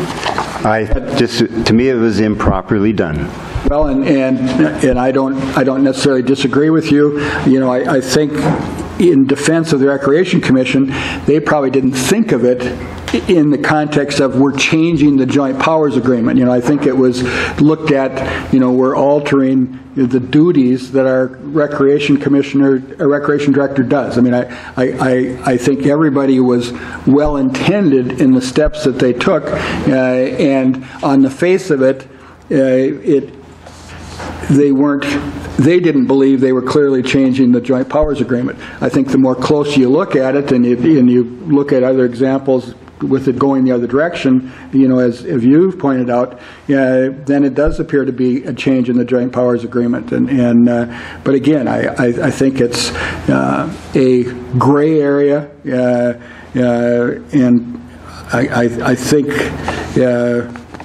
the better approach would be to have the city council and the school district clarify the joint powers agreement so that this sharing of additional duties by the Recreation Commissioner is authorized by both entities. That would, in my mind, be the better way to do it. Well, I think at a minimum the city needs to be a signer to that agreement. I'm not against the athletic director and the commingling of the duties at all. I don't care. I think it's worked very well. I just think it has been done improperly in terms of governance. Can't we, well, I think you're... Councilor Droba. I just want to clarify what was just said, because I want to make sure that I leave this meeting and go to the next rec board meeting and have this information correctly. We've spent the last year, legitimately the last year of the rec board, going through the joint powers agreement and making changes left and right and just kind of seeing what works for the commission. Is it your legal opinion that the rec board should not be the ones making the changes to the joint powers agreement, that it should be going back up from the rec board to the school district and city with just the members of the school district and the city having the discussion of the joint powers agreement. I'm saying no. And I Make recommendations. And I say absolutely yes. That's what I heard you say. I think the way it works is the Recreation Commission can say, we recommend these changes. It's like we're doing with the charter. We got a charter commission, makes recommendations to the city council on changes they would like to make, and then the city council acts on them. I think the same thing here, Recreation Commission, because they're dealing with it day to day. The city council and the school, they don't know the details of the ins and outs. So I think both bodies would welcome recommended changes, but those changes themselves can only take place between the two principals to the agreement. I appreciate with that. Yes. But I don't want this city council sitting down with the school board and working out amendments to this. I think. Why? Because I'm not equipped to sit down. I haven't been on the rec commission for a while. I look to you and Brian and Bob to think about this and bring forward your changes in this vehicle, and that we look at that. I don't want to be negotiating with the school district over what belongs in this, personally. It's at the rec commission level, you bring the recommendations. I agree with what you're saying. I just, you know, I mean. That's how we got to that, was with the city reps on the commission, and with the school board reps is how we came up with. It ultimately comes back to us to approve it. Right.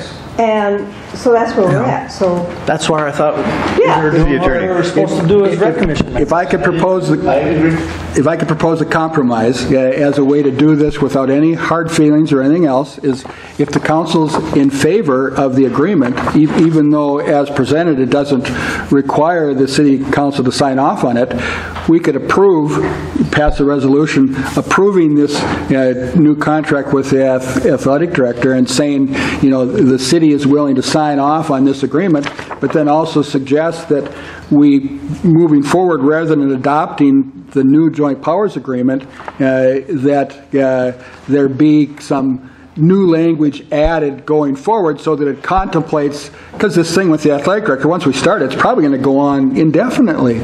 So why not put that in the joint powers agreement? I don't think we necessarily need to delay the athletic director helping the recreation director helping out, and because school is about to start, we got, you know, games and different things going on, so let's just let the Recreation Commission know that, you know, we think the city should have been officially consulted in this because it really is a change to the joint powers agreement, but we approve everything we've done. We agree to move forward with this agreement, but let's, before we adopt the revised joint powers agreement, let's amend the general policies and the description of what the recreation director does to contemplate this type of thing. So we don't slow it down, but yet the city council is participating in the process to the extent that the council feels is appropriate. I make a motion. Well, we've got a motion to approve the joint powers agreement at this point. So do we want to take and... I would call the question. Well, and I guess, do we want to take and hold up on the joint powers agreement? We can approve the athletic director agreement separately, and until such time as we get some change in the joint powers agreement?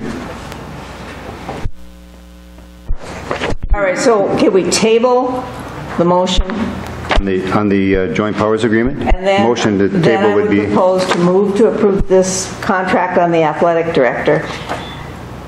And then, I don't think it takes a motion, but refer back to the Recreation Commission that they modify this for final approval by the two bodies, to recognize the fact that there's a missing piece here, that the athletic director contract needs to be in. And this will reflect that, and we're not delaying the contract either. Because I don't think we want to, I guess what I'm hearing is, do we want to approve a joint powers agreement that's missing a vital piece? Or a big piece? Well, it's not missing it. It's already in there, but it was put in there, I think... It's not in there. It says an addendum. Well, I know, but there's also, in the wording of the joint powers agreement, there's a piece that says that it's athletic director is in there. Where? I thought that was the whole issue. But I don't, Mr. Mayor, I don't think currently the joint powers agreement as proposed refers to the athletic director at all. It just talks about the recreation director and his duties. So to incorporate the athletic director functions of the recreation director, this document needs to be updated. The joint powers agreement is missing that piece. Isn't that the objection? So I would table the motion that's on the table. Or Making a motion to table. I'm making a motion to table. Okay. We have a motion to table by, which is always in order, by Councillor Jacksaw. Is there a second to the motion to table? A second. Second by Councillor Pearson. Discussion? Mr. Mayor, if I could. If this was a problem and this particular piece of it was a problem, this was not addressed at the last meeting. We addressed specifically at the last meeting when we talked about the joint powers agreement. We were worried about who's going to pay for the audit. And this particular piece did not come up as an issue, or else this could have been addressed last month. We are working off of a calendar year starting in July, and now we're at our August meeting having the discussion again. So then that pushes out to the next rec board meeting, which gets this to our September meeting to finalize. I think that there's problems with the joint powers agreement. The last thing I want to do is just push it through just for the sake of time. But this is the same type of joint powers agreement that we have had for the last 3 years, and we passed it last year, we passed it the year before. I would suggest that we pass it this year and we move forward by knowing that we have two entities that need to have a conversation about what our recreation board looks like and what our joint powers agreement looks like. That's just my thoughts on it. Question on the motion to table. Question? No. Yes. Yeah. I would vote yes. The joint powers agreement is tabled. In light of the conversation, I think it would be appropriate on the action to table, it might be appropriate to have the city attorney propose some language that can be incorporated into the joint powers agreement so that there's a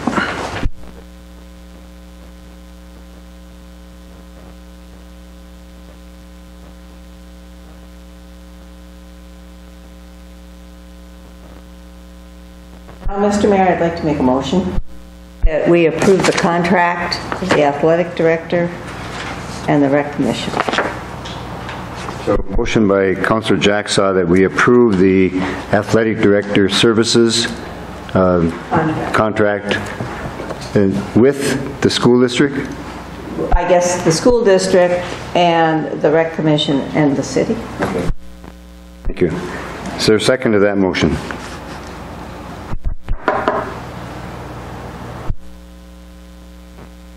I would second the motion. Discussion. Okay, at risk of making this the longest meeting we've ever had. We passed at the rec commission level to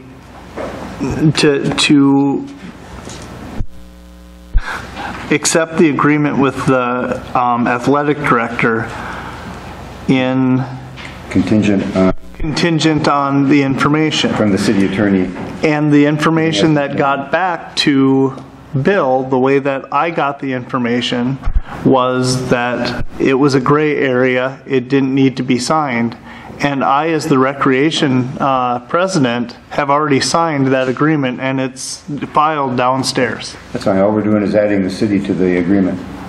Fair enough. I just want to make sure that everyone is aware that it has already been signed one What I time. understand your motion is. You know, I just tried to, Fair enough. I just wanted to make sure that there wasn't anything being hid, that it's already been signed and filed. This is just adding the city to the agreement, and some wording, some wording can be added to the joint powers agreement the city attorney would draft. and then, in September, we'll look at a joint power commission agreement that includes that language for the athletic director, and we won't be discussing this ever again. Till next year. Mr. Mayor? Please. I just want to clear, because I think the public's going to think this is something new. This has been, we did this 3 years ago.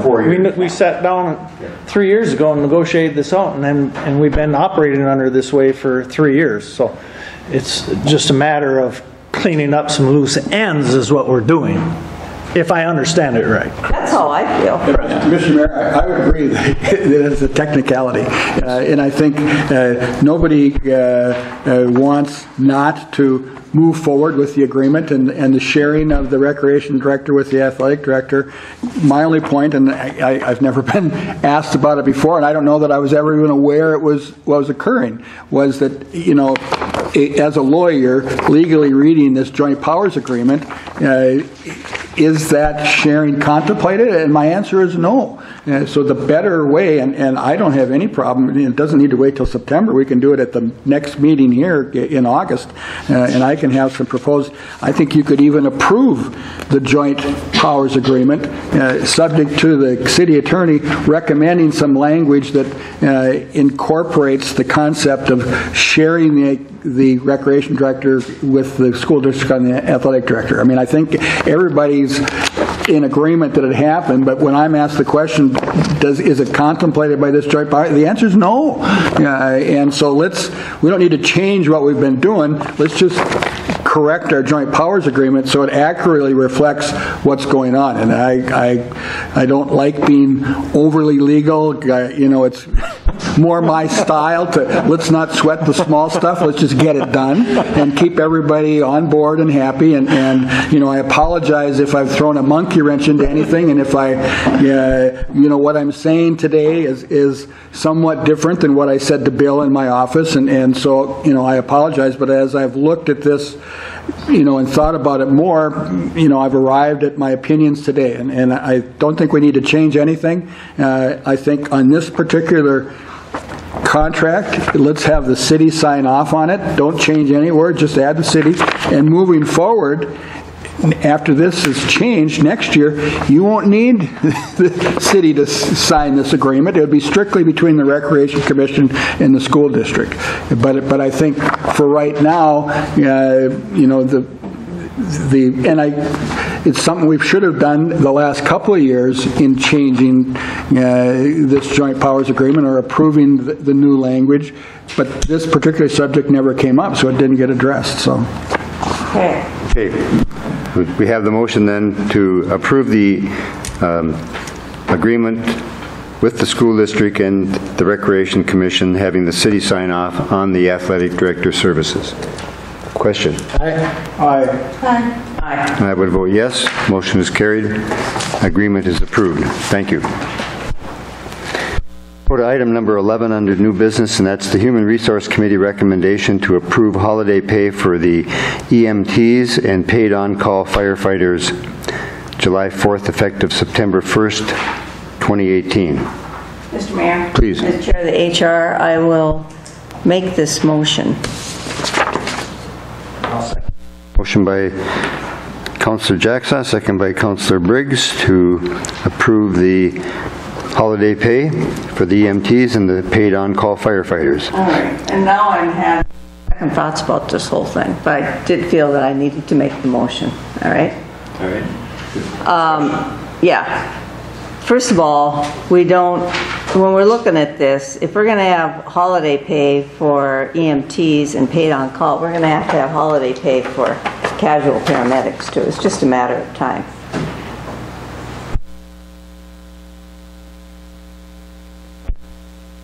Administrator. I agree with that comment, and it would be easy enough to, the casual paramedics could be included and should be included. They happen to be working on one of the recognized. Now, my other cold feet on this is that I don't know, I guess I need to hear from Adam again, because I think there were, the chief, that there were some issues with getting those slots scheduled, and so we were suffering in the ambulance department in particular on holidays to have coverage, correct? Correct. Okay. So we were going to pay holiday pay with the idea that this would resolve that problem.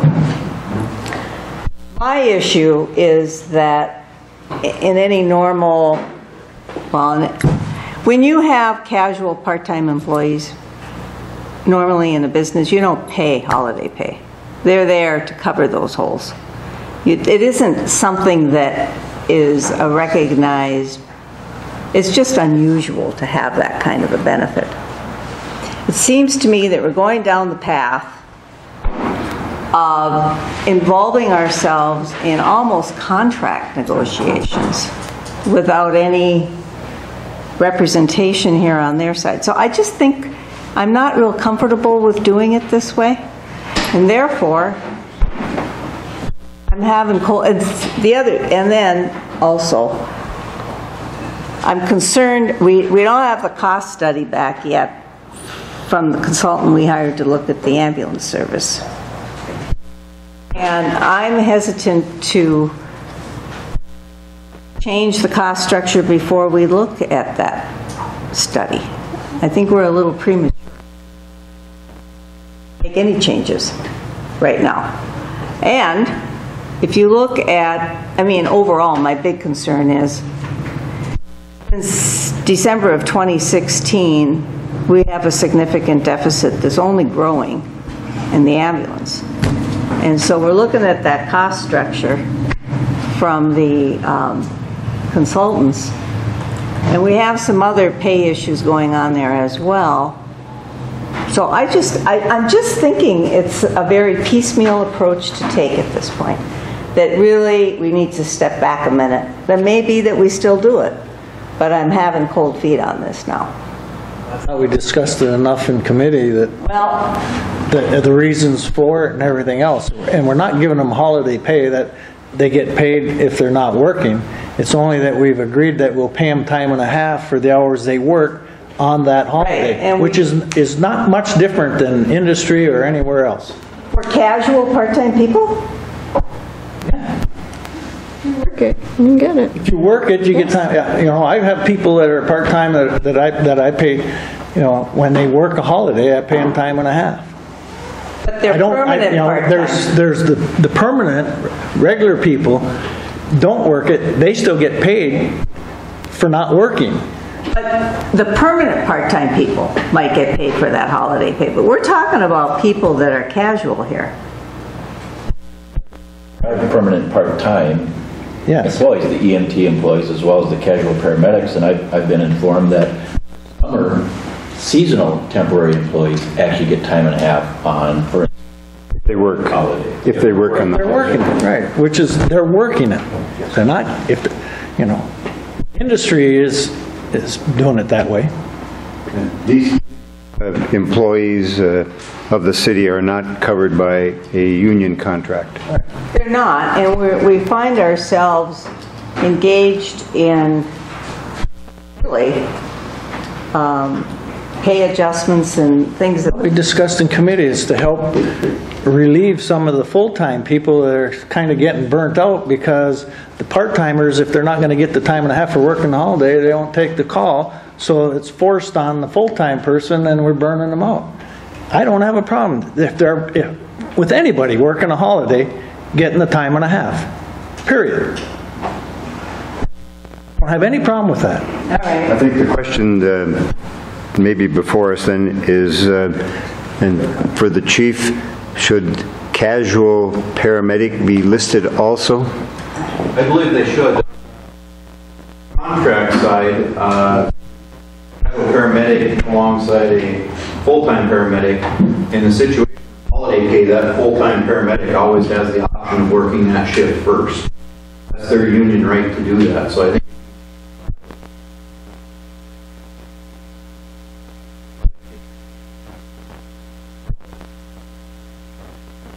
or a full-time paramedic would always have that option of bumping that shift out should they choose.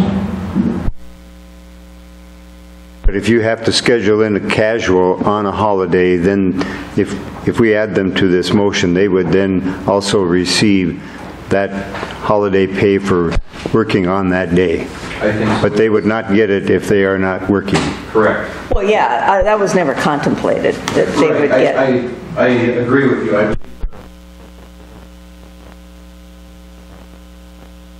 Holiday pay on the union side refers to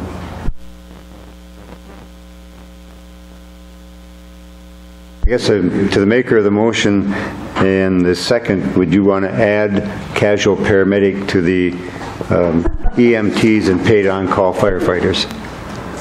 Or does that make... Well, to be consistent, does that make your feet colder? Huh? Does that... Yeah, it does. I find myself in a rather untenable position. You're welcome to retract your motion and I'll make the motion. I felt that as HR person who was present at all these, I had the duty to bring this motion forward, so here I am. At the very least, we need to be consistent, and so I would add casual paramedic to that motion. Okay. All right, we will add casual paramedics.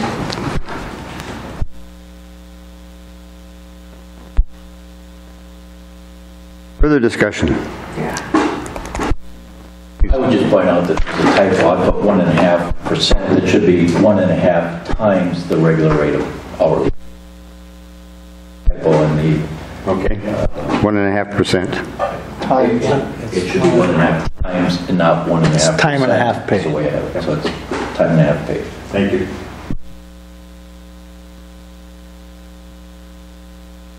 Further discussion on the resolution? Question? Aye. Aye. Yes, motion is carried, resolution is adopted, holiday pay is approved. Thank you. Nothing's easy tonight. Item number 12, Budget and Finance Committee recommendation, naming the contingent fund of the mayor and the council, the standard expenditure reimbursement account, and setting the annual reimbursement account amounts effective January 1 of 2019. Presently, the mayor is at $700 a year, and that would move to $1,000, and the councilors are at $500 a year, and that would move to $700. That's correct. I'll move. Motion by Councilor Jackson. I'll second. Second by Councilor Droba. Discussion.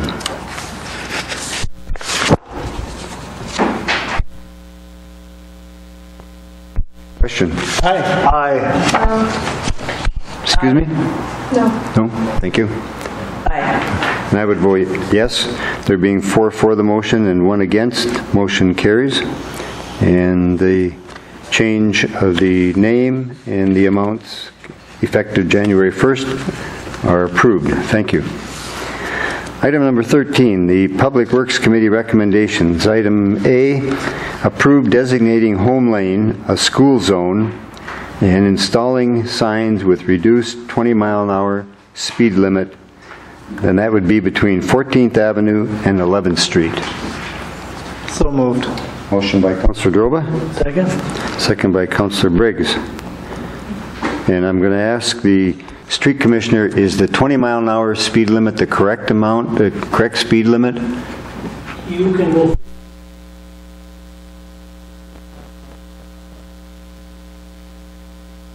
So it's setting it at 20 is a possible option then. All right. Because I know we have 15th Avenue at 15 miles an hour over by the grade school, and then 11th Street is at 20 miles an hour, and this would add Home Lane now at a 20-mile-an-hour area when children are present. Yes. Can you leave, I thought there was that we couldn't, for certain streets in the city, we can't even go under 30, right? You can when you. Okay. But we just can't willy-nilly go and change the speed limit. So I'm coming back to the Riverview Boulevard issue where they wanted to drop it. Legally, we couldn't. Unless it fit a school zone, but if there's no school there. Because there was a push to do that. And there's a lot of traffic from the school that travels down Home Lane. Yeah. Okay, further discussion? Question? Aye. Aye. I would vote yes, motion is carried, and Home Lane will be designated a school zone with a 20-mile-an-hour speed limit when children are present. Thank you. Item B is to approve the purchase of an advanced metering infrastructure from Core and Main for a fee not to exceed $65,000, a cost payable from the Water and Sewer Fund capital outlay, and authorizing signatures. Been waiting all night. I would move for purchase. Motion by Councilor Droba. Second by Councilor Pearson. And I think it was explained in the memo from the Public Works Committee of why we would be moving to this, and it should give better service to the citizens as a new system with a antenna on the water tower on the city water tank on Industrial Avenue will be reading their water meter every 4 hours. So that should help us in where we're having water running loose or coming out of outside spigots or anywhere. Further discussion? Question? Aye. I would vote yes, motion is carried, and approval for the purchase is approved. Thank you. Item number 14 is an addition to the agenda, and that's to approve the establishment of a dog park committee with the mayor appointment of volunteer members, and those members would be Brenda Suker, Michelle Bockerman, Betsy Loop, Roger Jackson, Councilor Droba, and Councilor Jacksaw. Your pleasure with the establishment of that committee and those appointments. I'll move. Motion by Councilor Jacksaw.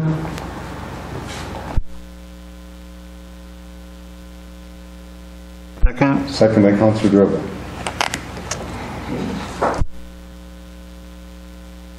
Question. Or to look at the feasibility. It's not necessarily voting for the dog park. Well, this says approve establishment of a committee. Establishment of a committee. Right. Not approve a dog park. Well, okay, then I want to have a little bit of time to talk about the town hall and specifically how that played out. So we did have a town hall last Thursday. We invited everyone in the community. We started the meeting by giving a rundown of the projects that the city is doing and making sure everyone was aware that one of the major priorities of the city was not a dog park. The priorities of the city moving forward is definitely going to be Blight, the Highway 53 project, street improvements, which we talked about earlier this evening. I'm sorry? Annexation. No, we didn't talk about that at all. And you were there. So tonight we talked about it. So those were the things that we discussed that is on the city's radar. Number two, we discussed the upgrades of our parks that we've done in the last couple of years, which is we've upgraded our ball fields, we've upgraded the rink at 8th Street, we've upgraded the rink at Cary Park, and we did a huge remodel over at Green Acres Park with the funds that were raised through Bacchus and the Minnesota Vikings Super Bowl commission. So we've had a lot of upgrades at our park, and that's what we're looking at for doing with this, with the dog park, is to upgrade a park that isn't getting the use that it needs. We then opened up the forum to all those that were present. There were I don't have the exact number, but I'm going to say that there was roughly 20 people present. Yeah, the councilors have the list. There was people in the room that were against the dog park. There were people in the room that were for the dog park. We had a pros and cons that I put up on the board. We went through the pros, we went through the cons, we kind of talked about how they all worked. With the people in the room, I asked, with the information that's been given to you, if you were not to pick a location today, do you believe that there is a need for a dog park in our community? And correct me if I'm wrong, every hand in the room went up. Every hand? Okay, one person said no. So we ended up having a lot of people that came against the dog park. We had a lot of people that came for the dog park. After having discussion, a vast majority of the room said that there was a need for a dog park. Secondly, we went to locations, and we had Riverview definitely had the most people that were here at the meeting, because the way that it was reported is we were looking at Riverview and any other possible location. So the people at Riverview definitely were concerned that it was going to be in their location. We also brought up Cary Park as an option because the southernmost playground there has very old equipment. It also needs to be upgraded in some capacity. It has water, it has parking, it's next to the city loop. There was a lot of good points for that. The Donahue property was brought up.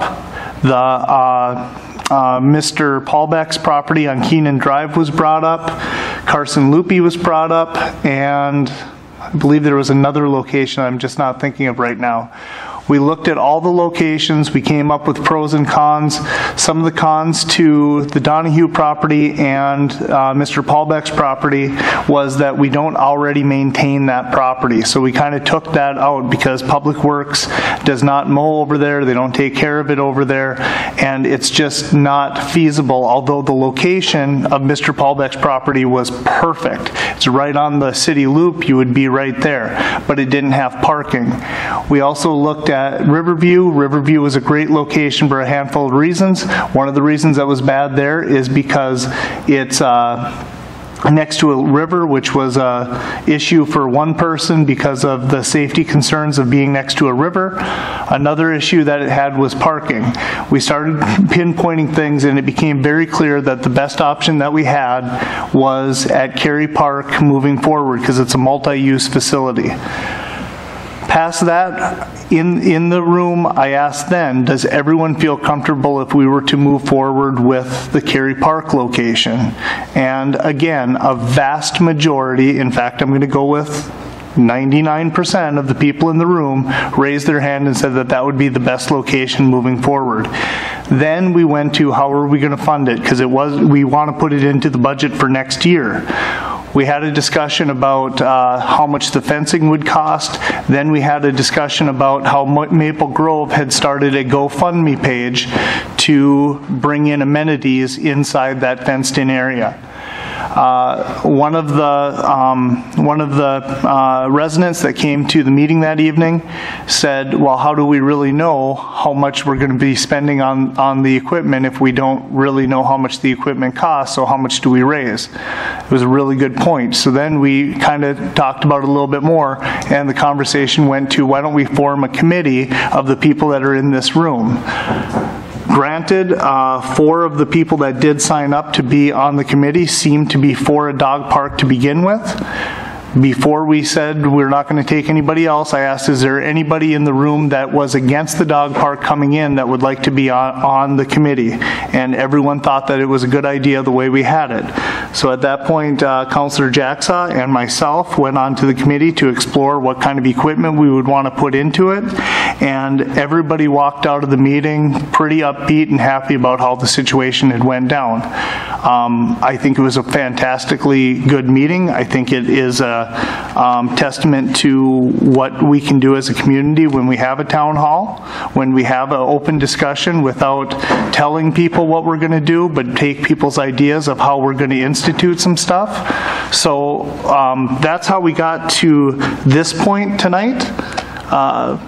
If you guys have any questions, Councillor Jacksaw, myself, the city administrator, and Mr. Jackson were all there at that meeting that evening. So. Just one question. What is the charge of the committee? The charge of the committee is basically going to look to see what equipment could go in, what the feasibility is in that area, and to come up with additional funding outside the city of International Falls so that we as direct taxpayers are not paying for all the things that are going in, and we are just going to be paying for the fencing going around the dog park. So it would be establishing a dog park. Correct. Or determining the cost of establishing a dog park. Correct. And looking at what the operational revenues might be. Correct. From other entities as well as in terms of fees, to examine the feasibility of all that so that when the council looks at this as part of the budget process, they can have some confidence. Right, and one of the things that was discussed that evening as well was the dog permit fees in the city. They're relatively low. If we were to institute some higher, and I don't know what that dollar amount is right now, dogs are $4 in the city of International Falls. But if we were to raise the dog fees a couple of dollars, we could put that funding into the maintenance of the dog park for any additional fees moving forward. As of right now, it seemed like we went from having a lot of people in the community believing that this was the priority of the city, and this is not the priority of the city. This is upgrading our parks and recreation. Further discussion? I can support having a committee researching the costs and so forth, because it'll come back to the council whether we go forth. But I agree with your point on priority, that there's many other priorities ahead of the dog park. Mm-hmm. Thank you. Further discussion? Question? Aye. Aye. I'll vote yes. Motion is carried. Dog Park Committee is approved. Thank you. Item number 15 is to approve the appointment of Michelle Rasmussen as a casual paramedic for the International Falls Fire Rescue EMS Department, effective August 7, 2018. So moved. Motion by Councilor Droba. Second by Councilor Pearson. Discussion? Mayor. Please. I want to point out that the recommendation is to the paramedic as a casual part-time at the rate. I want to point out that the current casual paramedic is paid $22.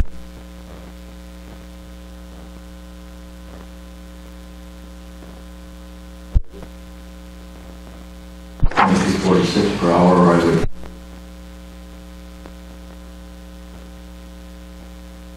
rather than the latter. Secondly, I want to make the point that there's a comment that the process for wage increases, and I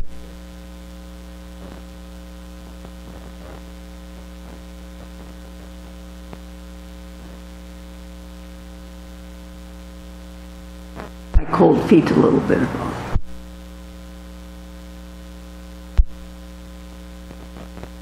In the motion, I guess, Councilor Droba, the motion to approve, were you proposing the salary of $23.38 versus $22.46? I hadn't given it much thought, to be honest with you. At this point, I would take the recommendation of what the city administrator had. Salary would be at $22.46 an hour, and no step process. that's correct. Okay, and to the second, are you acceptable?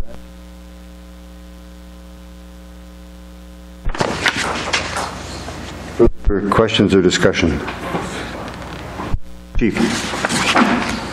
I guess I don't know quite how to handle this as far as it could probably go back to committee, but one of the problems we ran into with why we have a difference in pay, we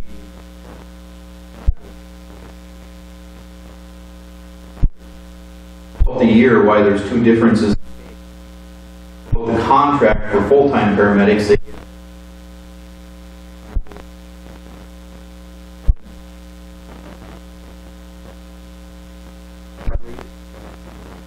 wage, so that's why we show two different think it needs to be addressed at, even though they're non-union bargaining, do they get a 2% rate or whatever the contract in at where they're hired? Back to a wage from, we lock that wage into place. And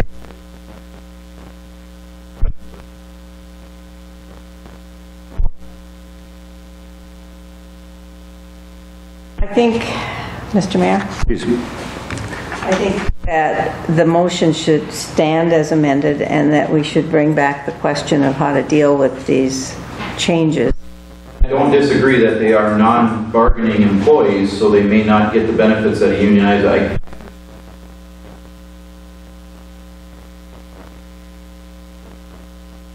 That's a committee level. I think at this point tonight, do you want to delve into? I don't. No. So I think we should leave the motion as it stands, as amended. But thank you for your. Further discussions or questions? City Administrator. Thank you, Mr. Mayor. I was just going to point out that, it would be a topic that would be worthy by the Human Resources Committee.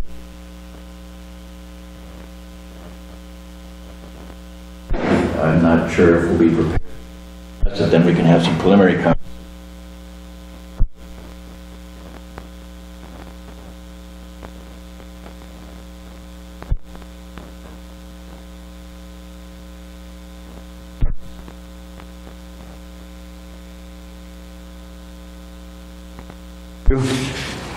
Further discussion?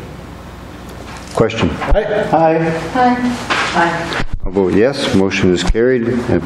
Appointment is approved with the salary and no step process. All right, Mr. Mayor, rushing things along. Item number 16, grant permission for Midco, the provider of cable services in the community, second feed and origination point in the Bacchus Community Center auditorium, and relinquish the right to install the feed at the municipal building. Councillor Jacksaw. Okay. So when we negotiated the contract with Midco with their franchise with the city 4 years ago now, we negotiated for 2 origination points, one at the Bacchus studio and the second one to be determined. There was confusion on that didn't get recorded correctly. I don't know if you can back me up on this, but we had really not determined where the second origination point needed to be. It already understood that the council did not want the origination point here. For some reason, it was written in the contract that way. Now, to get Midco to move it, put the second one in the auditorium, they need assurance that the city council isn't going to come back and demand, as the contract is recorded, that they put one here. So they're looking for a release of that origination point here that we don't want, so that they can put one where we do want one, which is in the Bacchus auditorium. Is there a motion then to... So I'll make a motion that we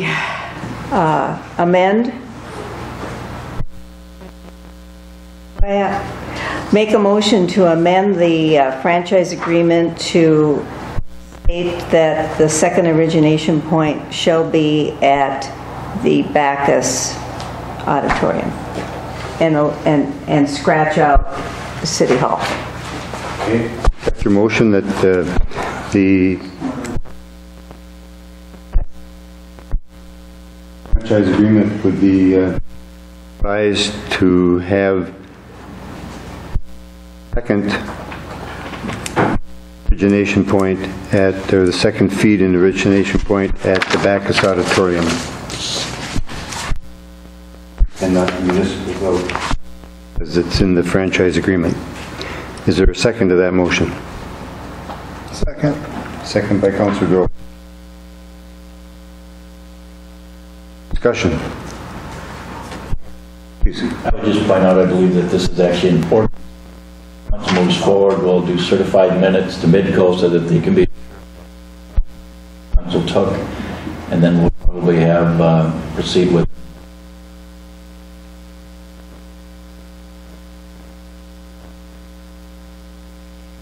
So the franchise agreement is in the ordinance? It's chapter 13 of the city code, I believe.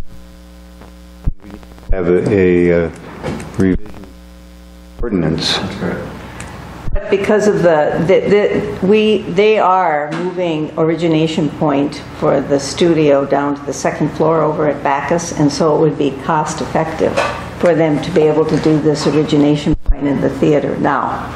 So we don't have the luxury, if we're going to try to be cost effective for Midco, to wait until we actually have all the hearings. They're there working now. So I just want the minutes provided to the attorney for Midco so that he's reassured that when they act to put the dollars in to add an origination point at Bacchus, that we're not going to come back at them and say, no, you got to put one here.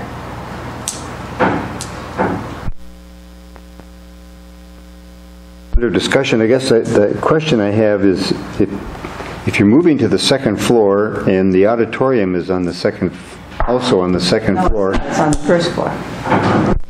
Well, part of the auditorium's on the second floor. So, I mean, couldn't an extension of the first one, I guess I'm just thinking of giving, I don't know what might happen with the municipal building ever. Well, I mean, the contract expires in 6 years. You can renegotiate or reopen if you want to, but I don't know enough about technology, but can an extension be put from auditorium?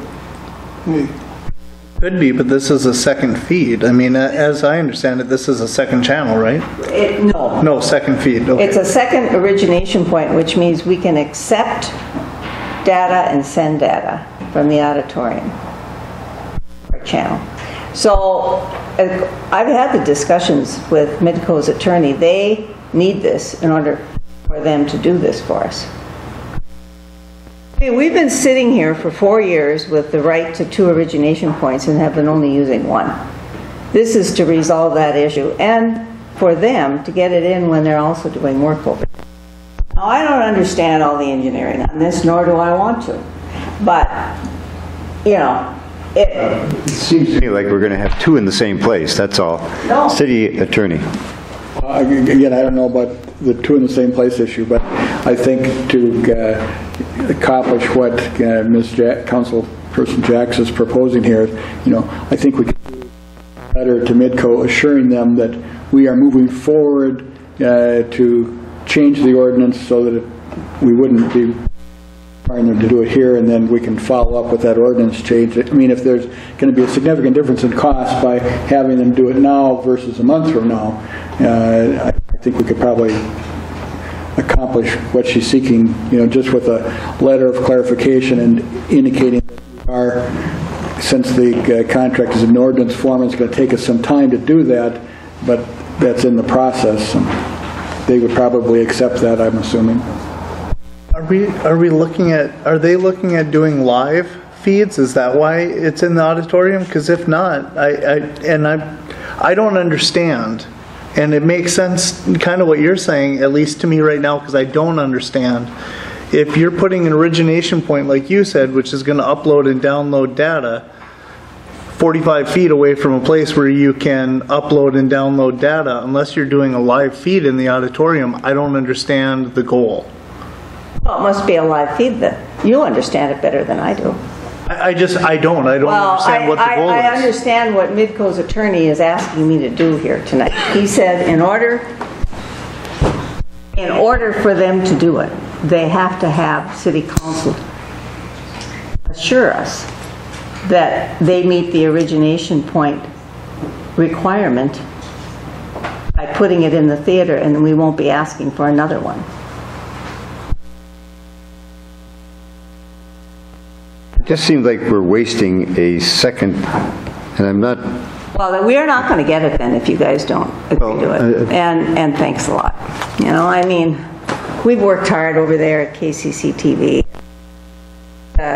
Theater, or I think of it as a theater, but there's many events over there that we could take advantage of and broadcast but we don't have an origination point in that room. This is better Now, I'm not the engineer, I'm not question what they need. I can't go and say, This was added to the agenda. yeah, it At the came up request on of- Friday night, so, late Friday afternoon.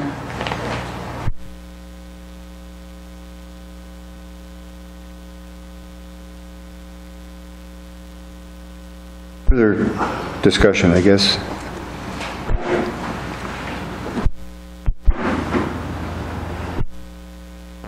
Question. Aye. Aye.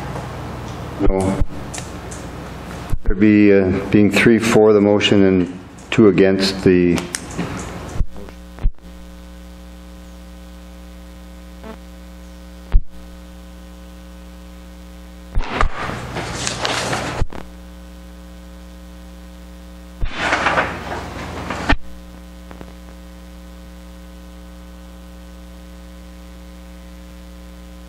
All right, nothing further under new business. We'll go to the... No, I have an item under any other business, number 17. Another item?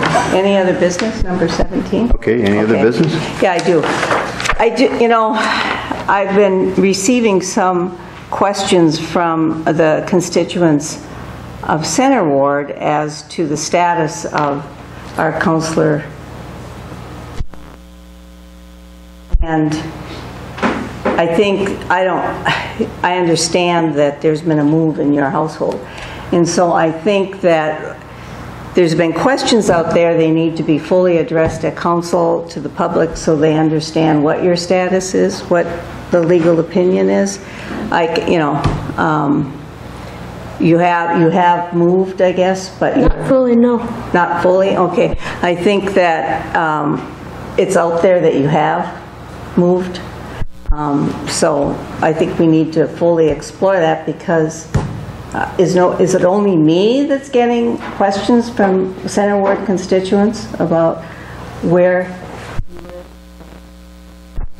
I have received a question on whether or not Councillor Peterson had any intention of running for position, but I have never been asked where she lives. Okay. And I've been asked where she lives and if she can legally represent Center Ward. I am still there. Living in your house? Yes. In Center Ward? Yes. Okay.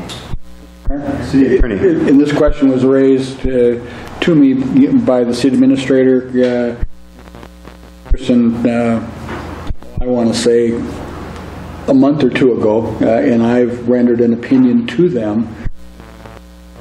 The fact that they have, that her family has bought some property outside the city and is in the process of making a move. They still own a house where she's been, and she's there, and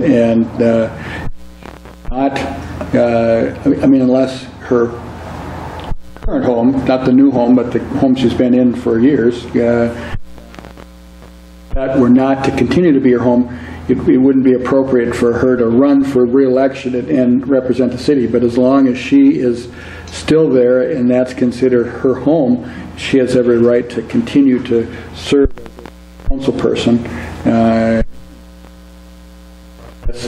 She can tell you better than I what her intentions are moving forward, but I've given the opinion, as I understand the facts to be currently, that she's appropriately continuing to serve on the council. That's your opinion, okay. Yep. And that is what I want to be public because there's discussion out there and it's to protect you as well. We've never had a full discussion at council about that issue, but it's been raised.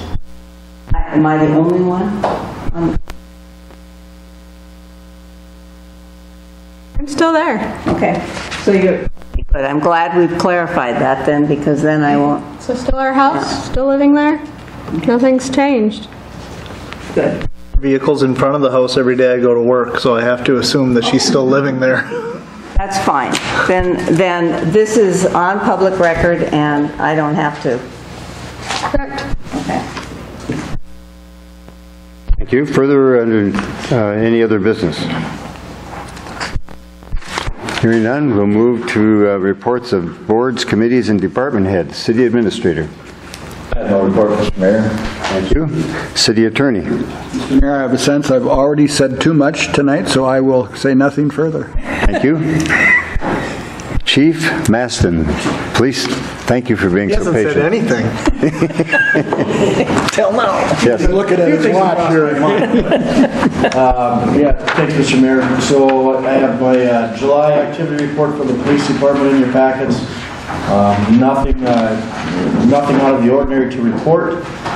We had a little bit of training last month with our consolidated response team. Obviously, we were busy around the 4th of July, helping with the festivities and whatnot. And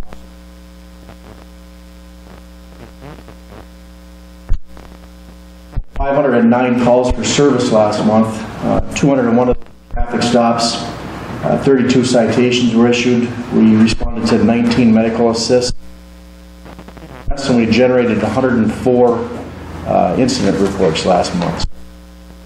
Numbers from last year, basically pretty much the same. Nothing. Thank you, Chief Maston. Questions for Chief Maston? You didn't bring up your night out? That's tomorrow. Yeah, well, you should advertise that. Tomorrow. Yeah. I think that's going to be great. 4 to 7. Oki Bear Park. Thank you for your report. Thank you for the great work around the holiday. I know that officers were very busy, and hopefully they caught some fish at the fish pond. Further, other questions for the chief? Yeah, I do have something. Okay. I received a complaint, and this is about the 5th one, about dogs at large in the Riverview Boulevard area. So I told my constituent I would bring it up at council. I don't know what.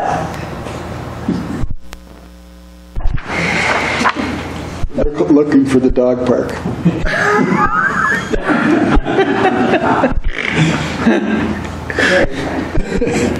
But anyway, I just want to, I don't know how we proceed on that issue, you know, but it's been repetitive enough for me to just bring it up here at council. I told my constituent I would do that. No one's brought it up to me, though, so. Well, it's the first I've heard of it. okay, really? Well, yeah, obviously we have dogs that run around town. Yeah. Everywhere you go, there's an animal running around the city. On to complaints, and we pick up those animals, you know, when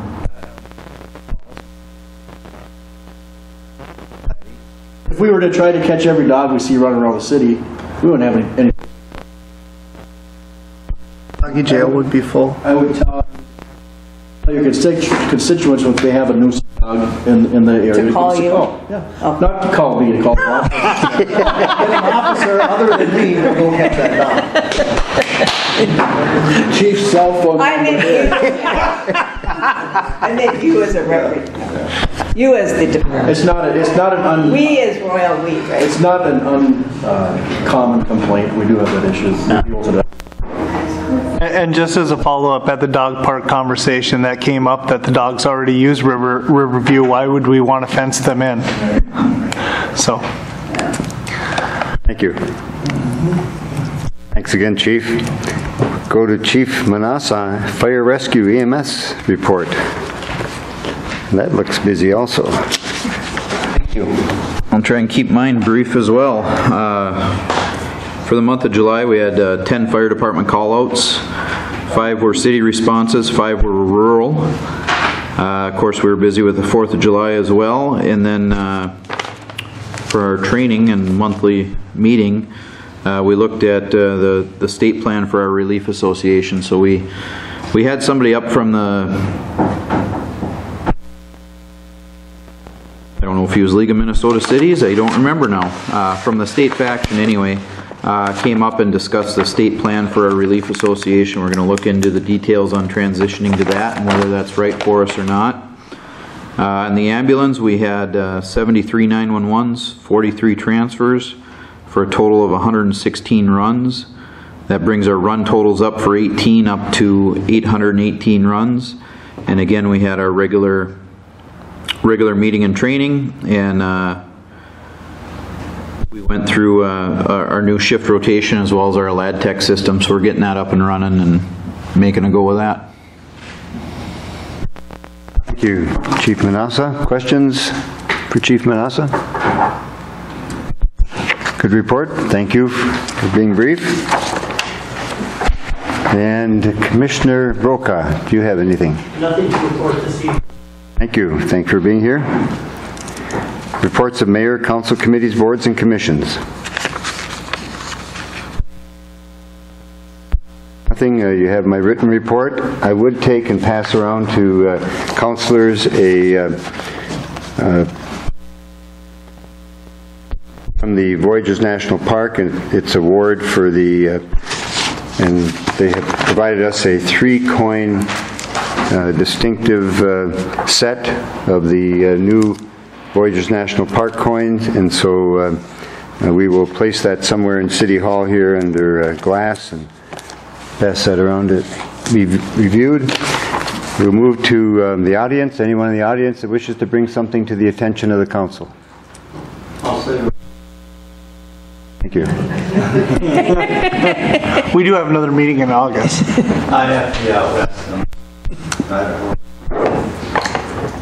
All right, thank you. We'll go to correspondence, and a number of items there are noted. The Public Utilities Commission, a letter of inquiry on the service quality and customer service for Frontier Communications is noted.